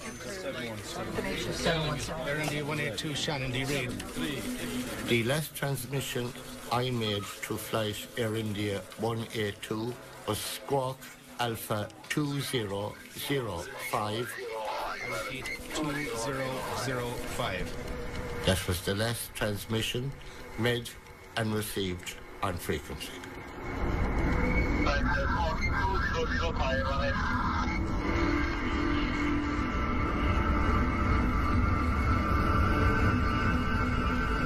There was one fleeting moment on the tape where there was a loud, long, continuous noise, but no voice.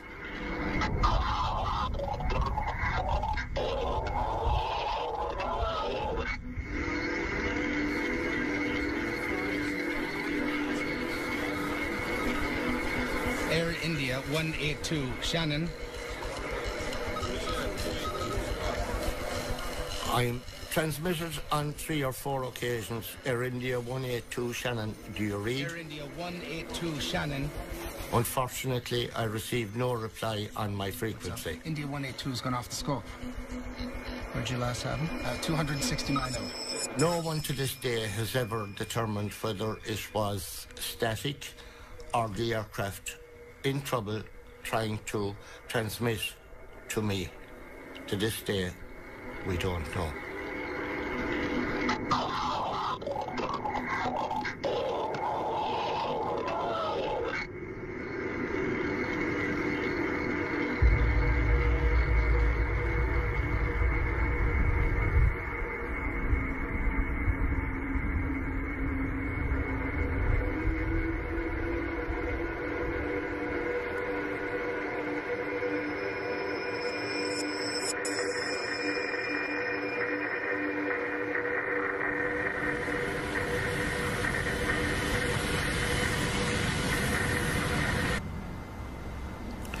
There's this part you walk and you can see everybody walk into the airplane.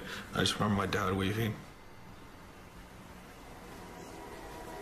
This is a final boarding call for passenger MC on flight. That was the last time he waved goodbye, that's all I remember.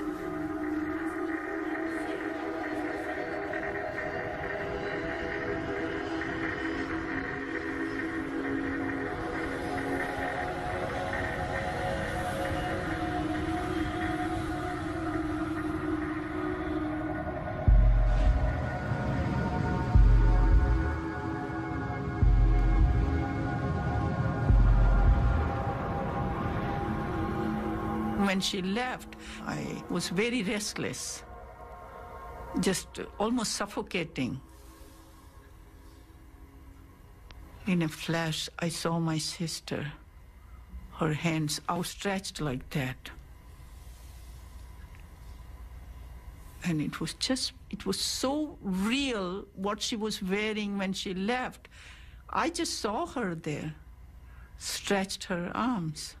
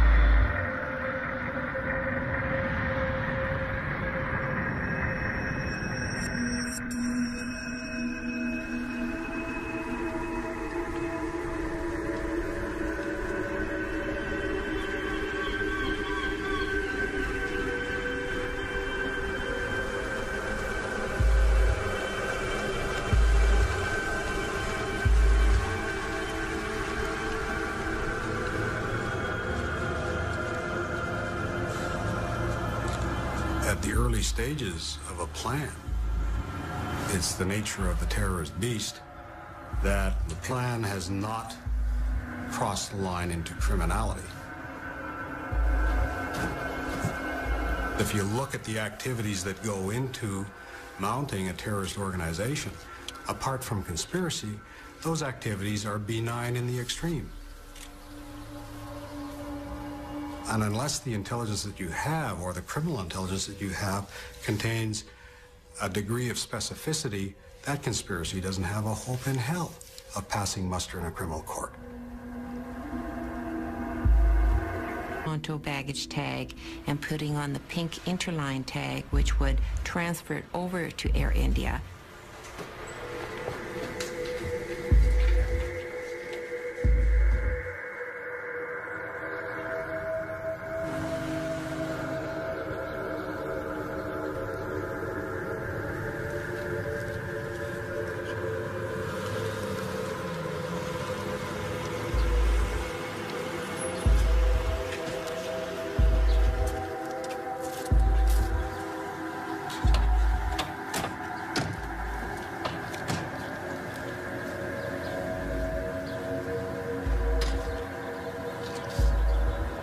Ray is a tightly wound guy. Ray is living this file.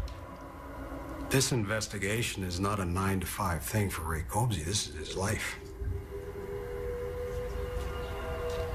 Knowing Ray was going crazy at this time because we had a finite number of resources and there was intense competition between operational branches for those resources.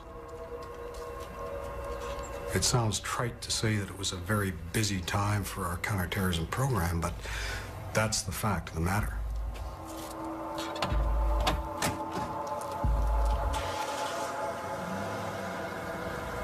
Ray was deeply concerned that if he could not investigate Talwinder Singh Parmar to the depth that he needed to investigate, he was going to do something.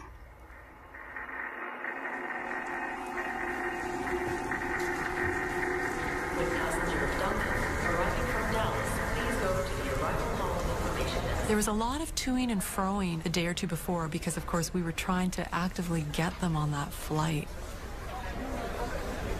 You know, they weren't originally booked on the connecting CP flight to make Flight 182. Just so awful to think of it now. I can remember my aunt using a phrase, oh, it's just heartbreaking now. You know, it's a saying in Islam, inshallah, if it be the will of Allah. You know, inshallah, we'll meet again.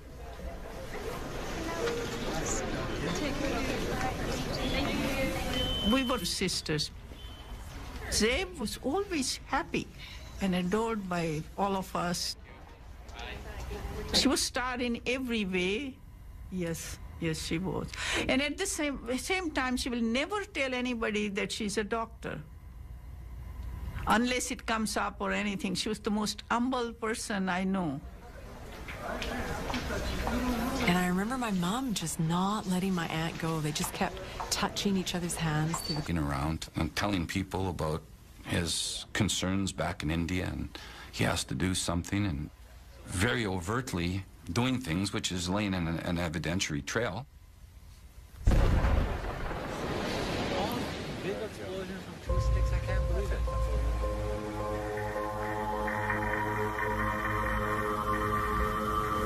At that time, the assets and interests of the government of India occupied the highest threat level that we had. What do you do? Unless you have intelligence that says specifically these individuals associated with this organization intend to place a bomb constructed in this fashion on this aircraft leaving Toronto on this day and at this time, what can you do?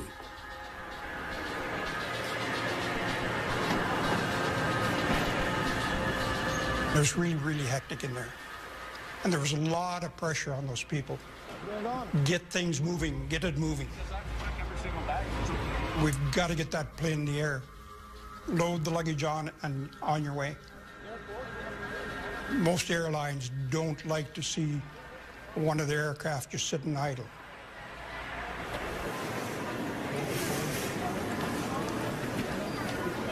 Sanjay is the older one, and he was very gentle. His teachers describe him as a holy man.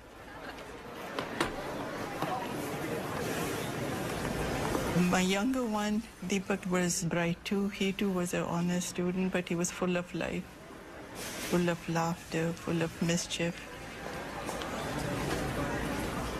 I used to say, I have two hands, one's Sanjay, one's Deepak.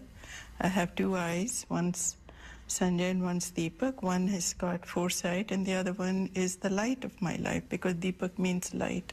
He was born on Diwali.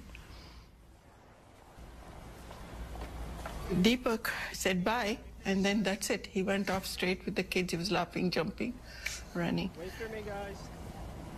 And Sanjay came to me and said, Mom, look after Dad. Sanjay said this, and then he went forward, said goodbye, went forward, said goodbye. He turned back 20 times before he turned off.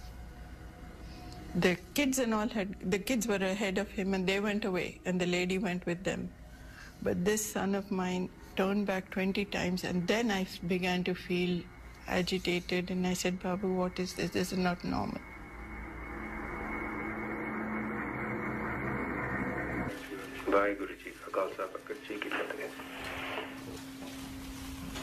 There was no mystery around the process. There was a policy provision, there was a legal imperative, and there was a manual process that said, after 10 days, get rid of them.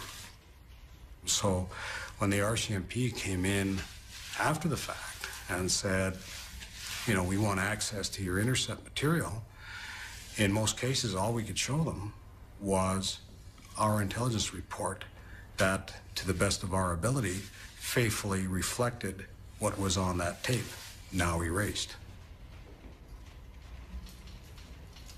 Somebody ought to have had that eureka moment and said, we have to stop doing this. It was a mistake, and it was a mistake that shouldn't have been made. And we have acknowledged that. It shouldn't have happened. There's no joy that comes out of Air India Narita. Not for anybody.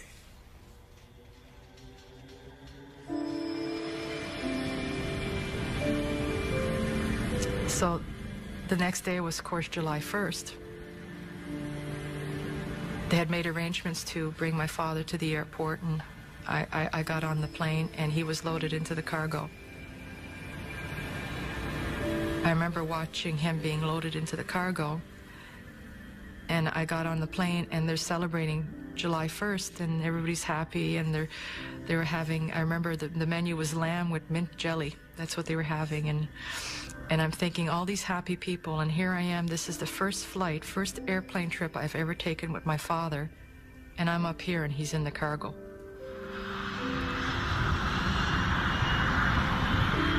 It's the first father-daughter trip we've ever taken together.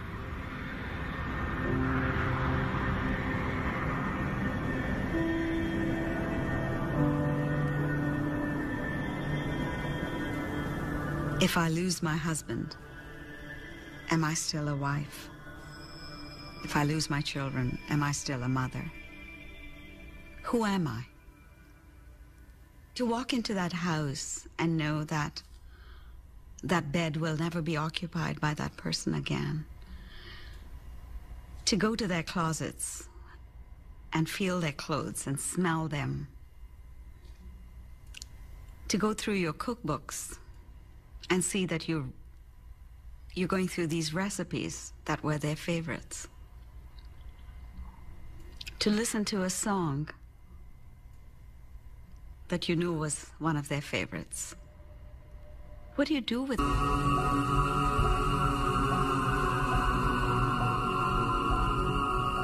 And he said, Ishe, there's been a crash. And that was when I knew they were dead.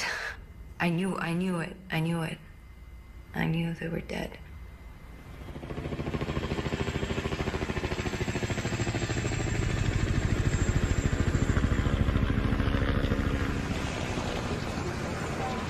We weren't trying to recover wreckage as such, but there was this container, and I was just amazed to find that there were sweets and a chocolate bar in there with little tooth marks in it.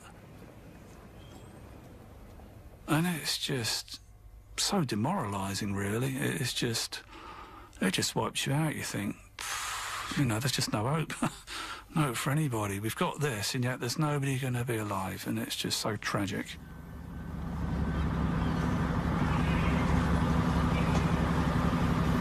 It was absolutely breathtaking to see such a sad scene, really.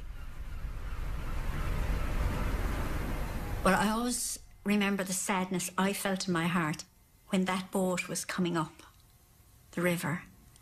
And it quite apprehensive of what I may see, and would I be able for this.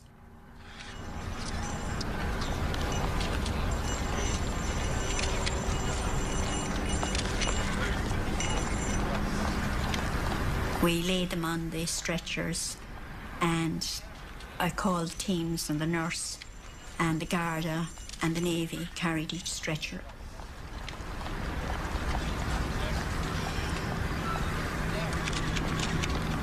You know, it was very blustery that day, actually, because I remember the nurses had to put their hand across the stretcher to make sure that it was steady. And to me, it gave the image, you know, you're all right, you're home, we're caring for you.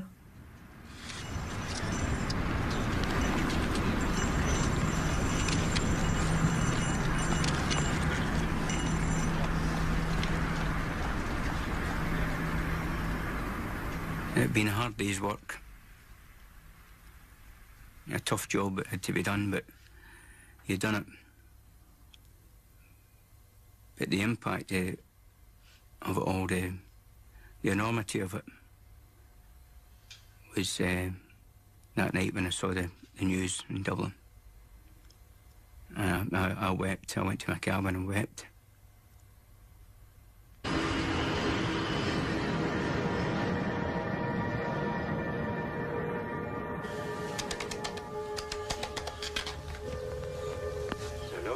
Hello भाई खालसा भाई फतेह जी चिट्ठी भेजती हाँ जी चिट्ठी तो मैं कल सी चंगा जी सत श्री अकाल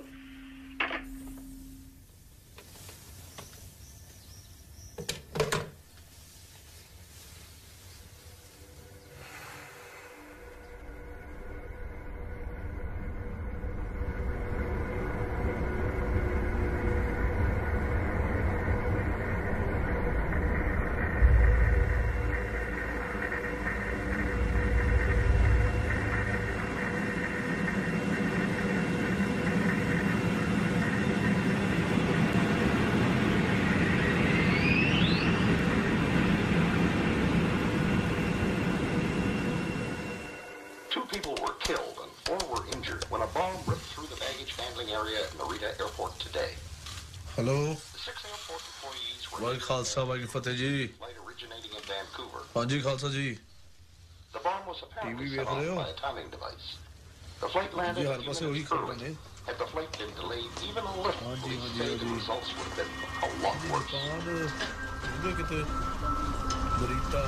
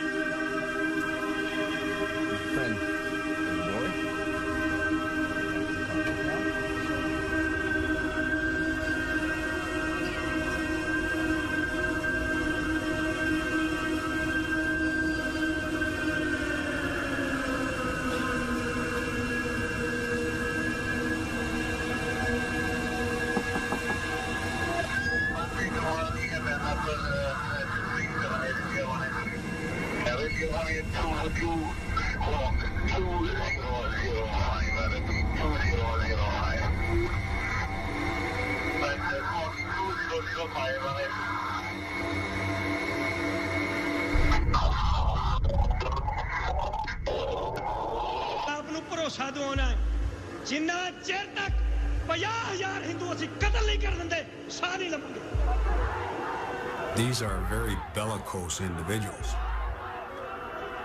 There was not a day that went by when Sikh extremists were not going to kill somebody or blow something up.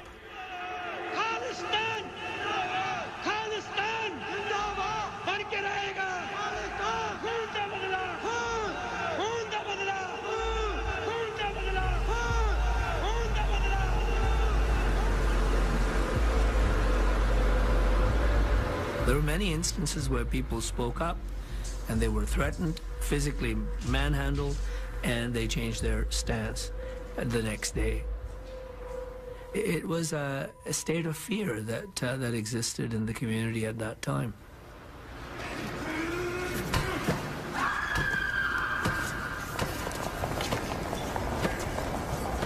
People have phoned me and said they're going to liquidate me. That's the political jargon. They will reform me. That's what they've been saying literally in Punjabi, which means they will kill me. I felt, and others felt, that the government of the day, the political establishment of the day, and even the law enforcement establishment, not the people on the beat, on the ground, but the actual established leadership, did not feel that there was a problem. That, you know, here were some brown guys, some with turbans, others without turbans, killing each other or hurting each other or making fiery speeches about something that was 15,000 miles away. It didn't affect anybody else in the society. It doesn't matter.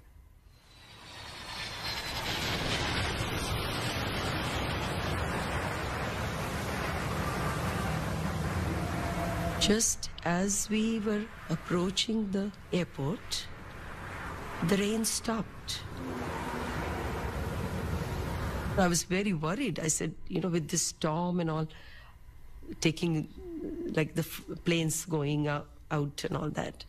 And my husband said, what time are you living in? He said, this type of rain doesn't bother the big airplanes.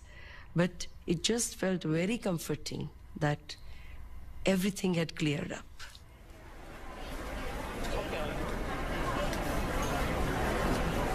It was a beautiful day.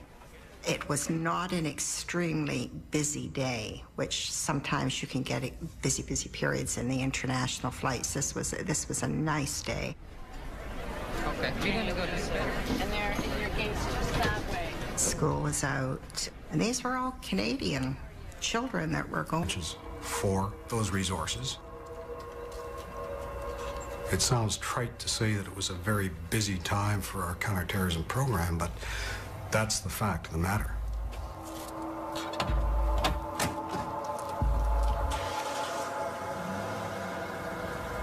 Ray was deeply concerned that if he could not investigate Talwinder Singh Parmar to the depth that he needed to investigate, he was going to do something.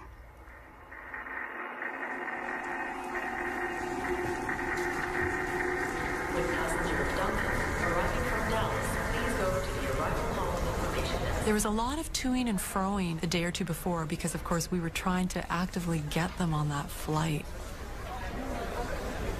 You know, they weren't originally booked on the connecting CP flight to make Flight 182. Just so awful to think of it now. I can remember my aunt using a phrase, oh, it's just heartbreaking now. You know, it's a saying in Islam, inshallah, if it be the will of Allah, you know, inshallah, we'll meet again.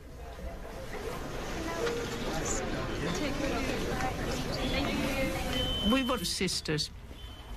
Zeb was always happy and adored by all of us.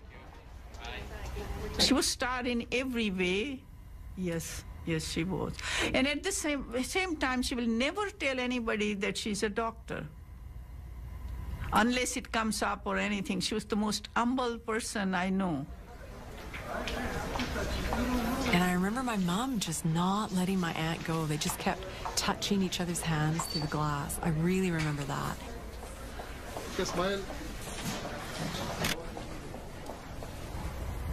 And feeling frustrated, feeling embarrassed, you know, and just saying, okay, bye to my aunt and uncle. And we never, it just wouldn't even occur to us that we'd never see them again, ever.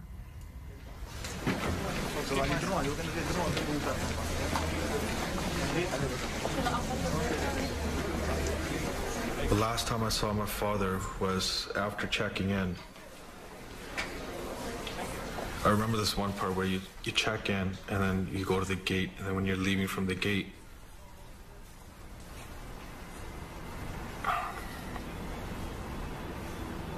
you walk.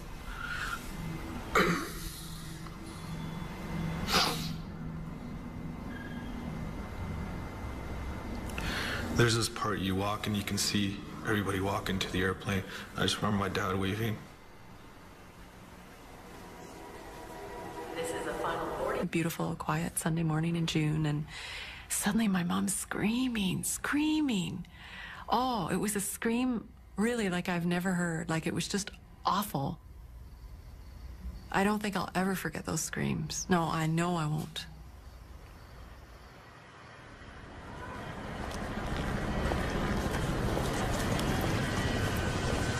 We're still very much hoping that someone's still alive and that we're going to see someone who, even if they're not waving, looks like they're alive and possibly able to be rescued.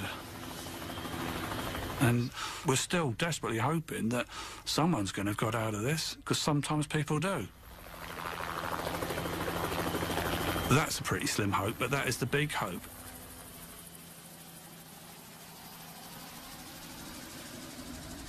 He said to me, he said, "It's the boys' flight."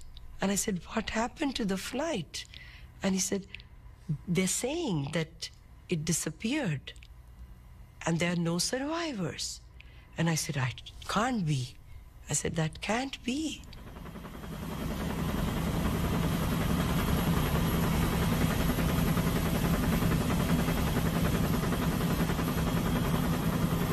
It was a bit of an adventure, to be honest.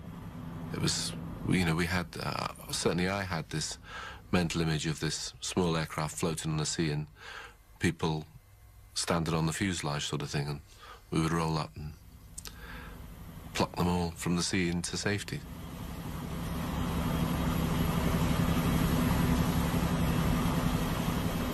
He went to the phone, he said, yes, the children were on the plane.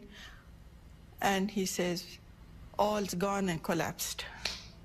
And I got out of the bed and said, don't cry like a lady, like a girl, you know. I said that, and I ran to the television, turned it on. Programs normally seen at this time have been cancelled or rescheduled so that we may present the following CBC News special. It's one of the worst air disasters ever, and it's taken more Canadian lives than any other crash in history. Air India Flight 182 simply disappeared from radar screens off the coast of Ireland. On board were 329 people. More than 280 of them were Canadians. At least 86 of the passengers were children. It is almost certain that no one survived.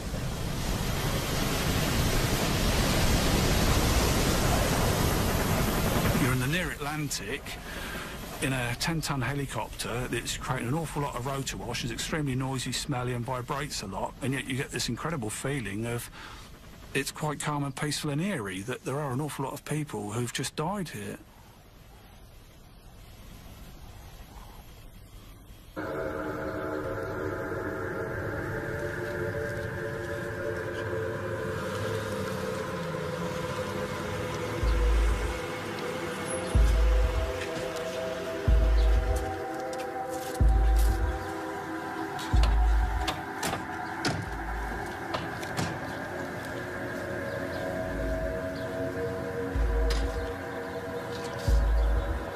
Ray is a tightly wound guy.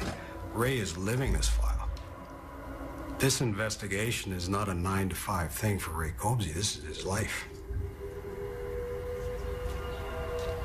Knowing Ray was going crazy at this time because we had a finite number of resources and there was intense competition between operational branches for those resources. It sounds trite to say that it was a very busy time for our counterterrorism program, but That's the fact of the matter.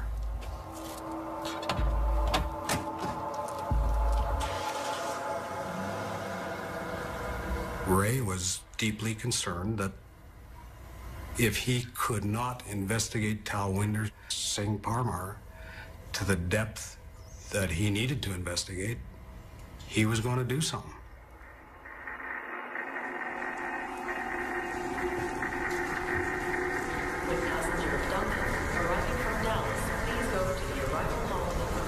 There was a lot of toing and froing a day or two before because, of course, we were trying to actively get them on that flight. You know, they weren't originally booked on the connecting CP flight to make Flight 182. Just so awful to think of it now. I can remember my aunt using a phrase, oh, it's just heartbreaking now. You know, it's a saying in Islam, inshallah, if it be the will of Allah. You know, inshallah, we'll meet again.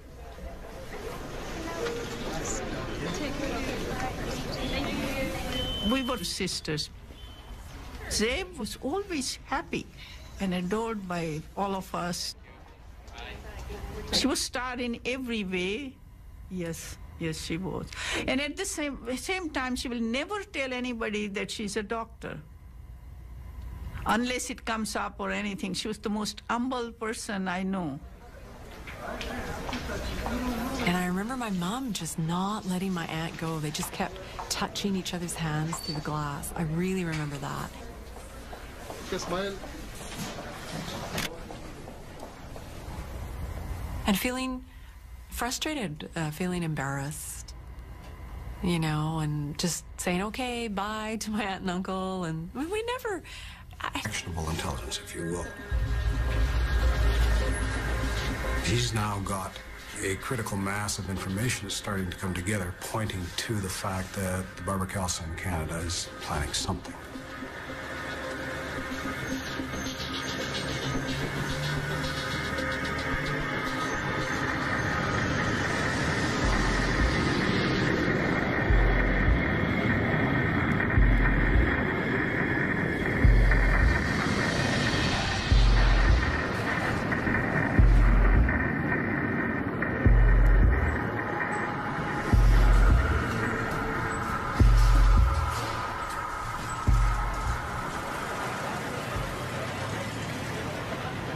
I liked everything about him.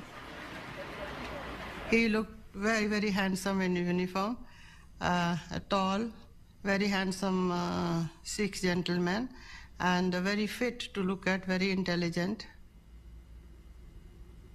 He was very ambitious. His friends always thought that one day he will be the managing director of Air India with his qualifications, his background, and his intelligence. There is no one like him.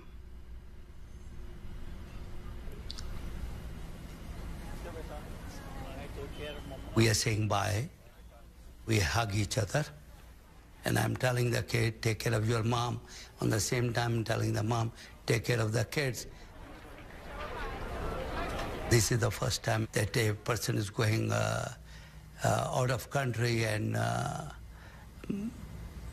I'm not there with them.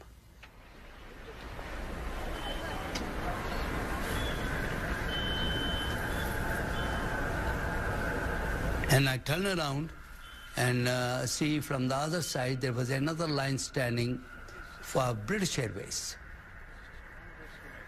Surprisingly, there were almost 80% people with a turban.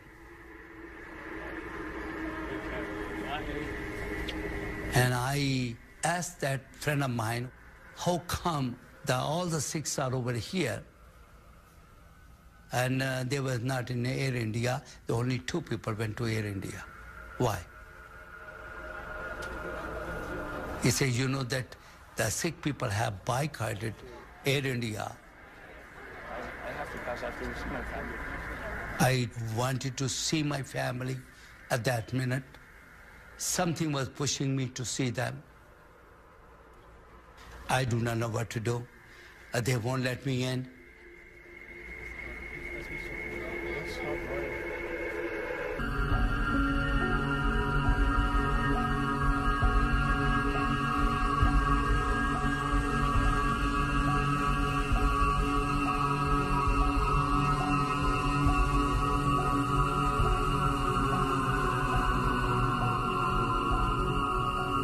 he said, "Ishe, there's been a crash."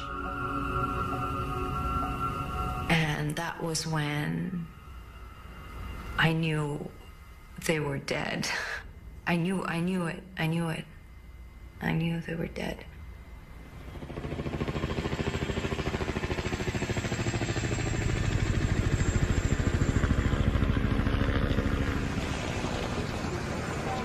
We weren't trying to recover wreckage as such, but there was this container, and I was just amazed to find that there were sweets and a chocolate bar in there with little tooth marks in it. And it's just so demoralising, really. It just wipes you out. You think, you know, there's just no hope. No hope for anybody. We've got this, and yet there's nobody going to be alive, and it's just so tragic.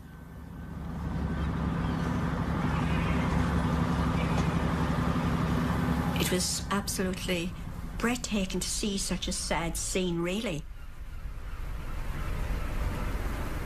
Well, I always remember the sadness I felt in my heart when that boat was coming up the river. And it quite apprehensive of what I may see, and would I be able for this.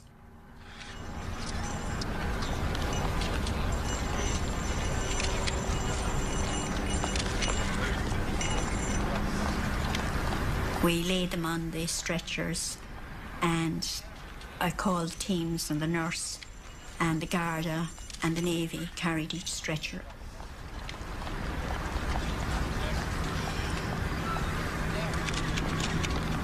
You know, it was very blustery that day, actually, because I remember the nurses had to put their hand across the stretcher to make sure that it was steady.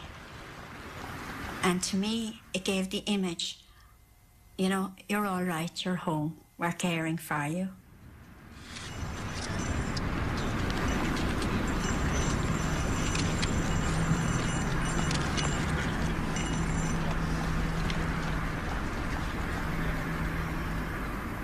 It'd been a hard day's work. A tough job that had to be done, but you'd done it. But the impact of it all, looked so nice.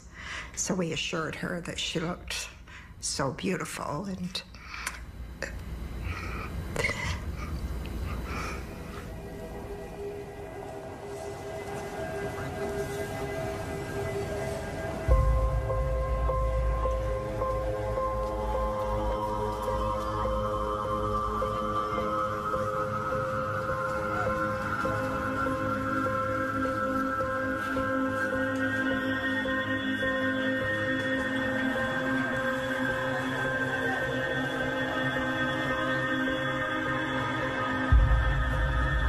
We can't guarantee the safety of Mr. Gandhi without the support from headquarters. Well, with all due respect, sir, we have an emergent situation taking place here in the field. So the note कर लो ये लोग कैसे किन आ गए phone पे बात मत करो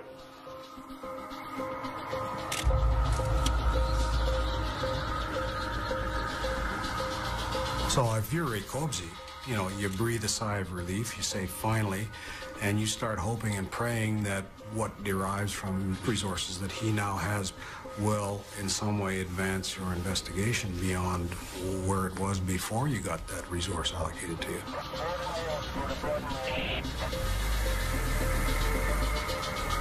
The more sources that you have working against the target, the greater the prospect that you're going to find that critical nugget, that very valuable singular piece of intelligence, actionable intelligence, if you will. He's now got a critical mass of information that's starting to come together, pointing to the fact that the Barbara in Canada is planning something.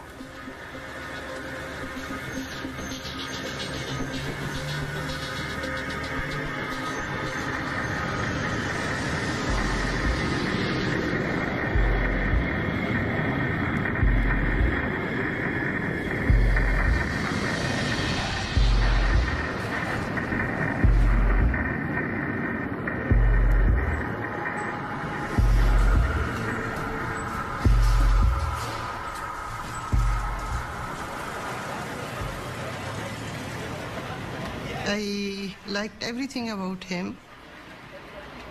He looked very, very handsome in uniform, tall, very handsome Sikh gentleman, and very fit to look at, very intelligent. He was very ambitious. His friends always thought that one day he will be the managing director of Air India with his qualifications, his background, and his intelligence. There is no one like him.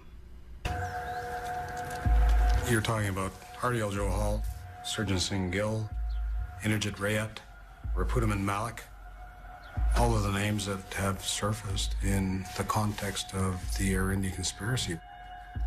When we talk about his close circle of contacts, that's who we're talking about. Rapudaman Malik, to the extent that there was a money guy associated with BK, Rapudaman Malik was that guy. To bring life to the Babar Khalsa and to support terrorist activities of the Babar Khalsa. Malik was a good candidate to go into that role.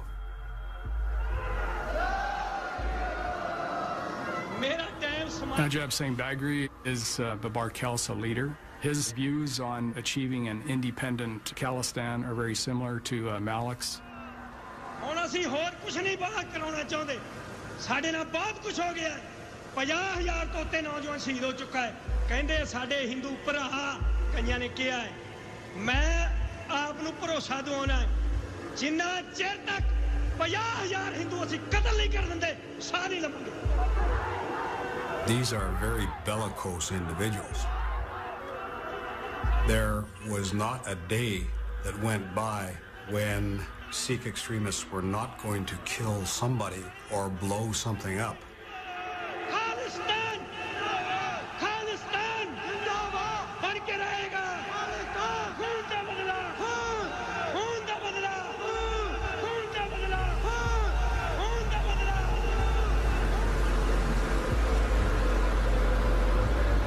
There were many instances where people spoke up and they were threatened, physically manhandled, and they changed their stance the next day. It was a state of fear that existed in the community at that time.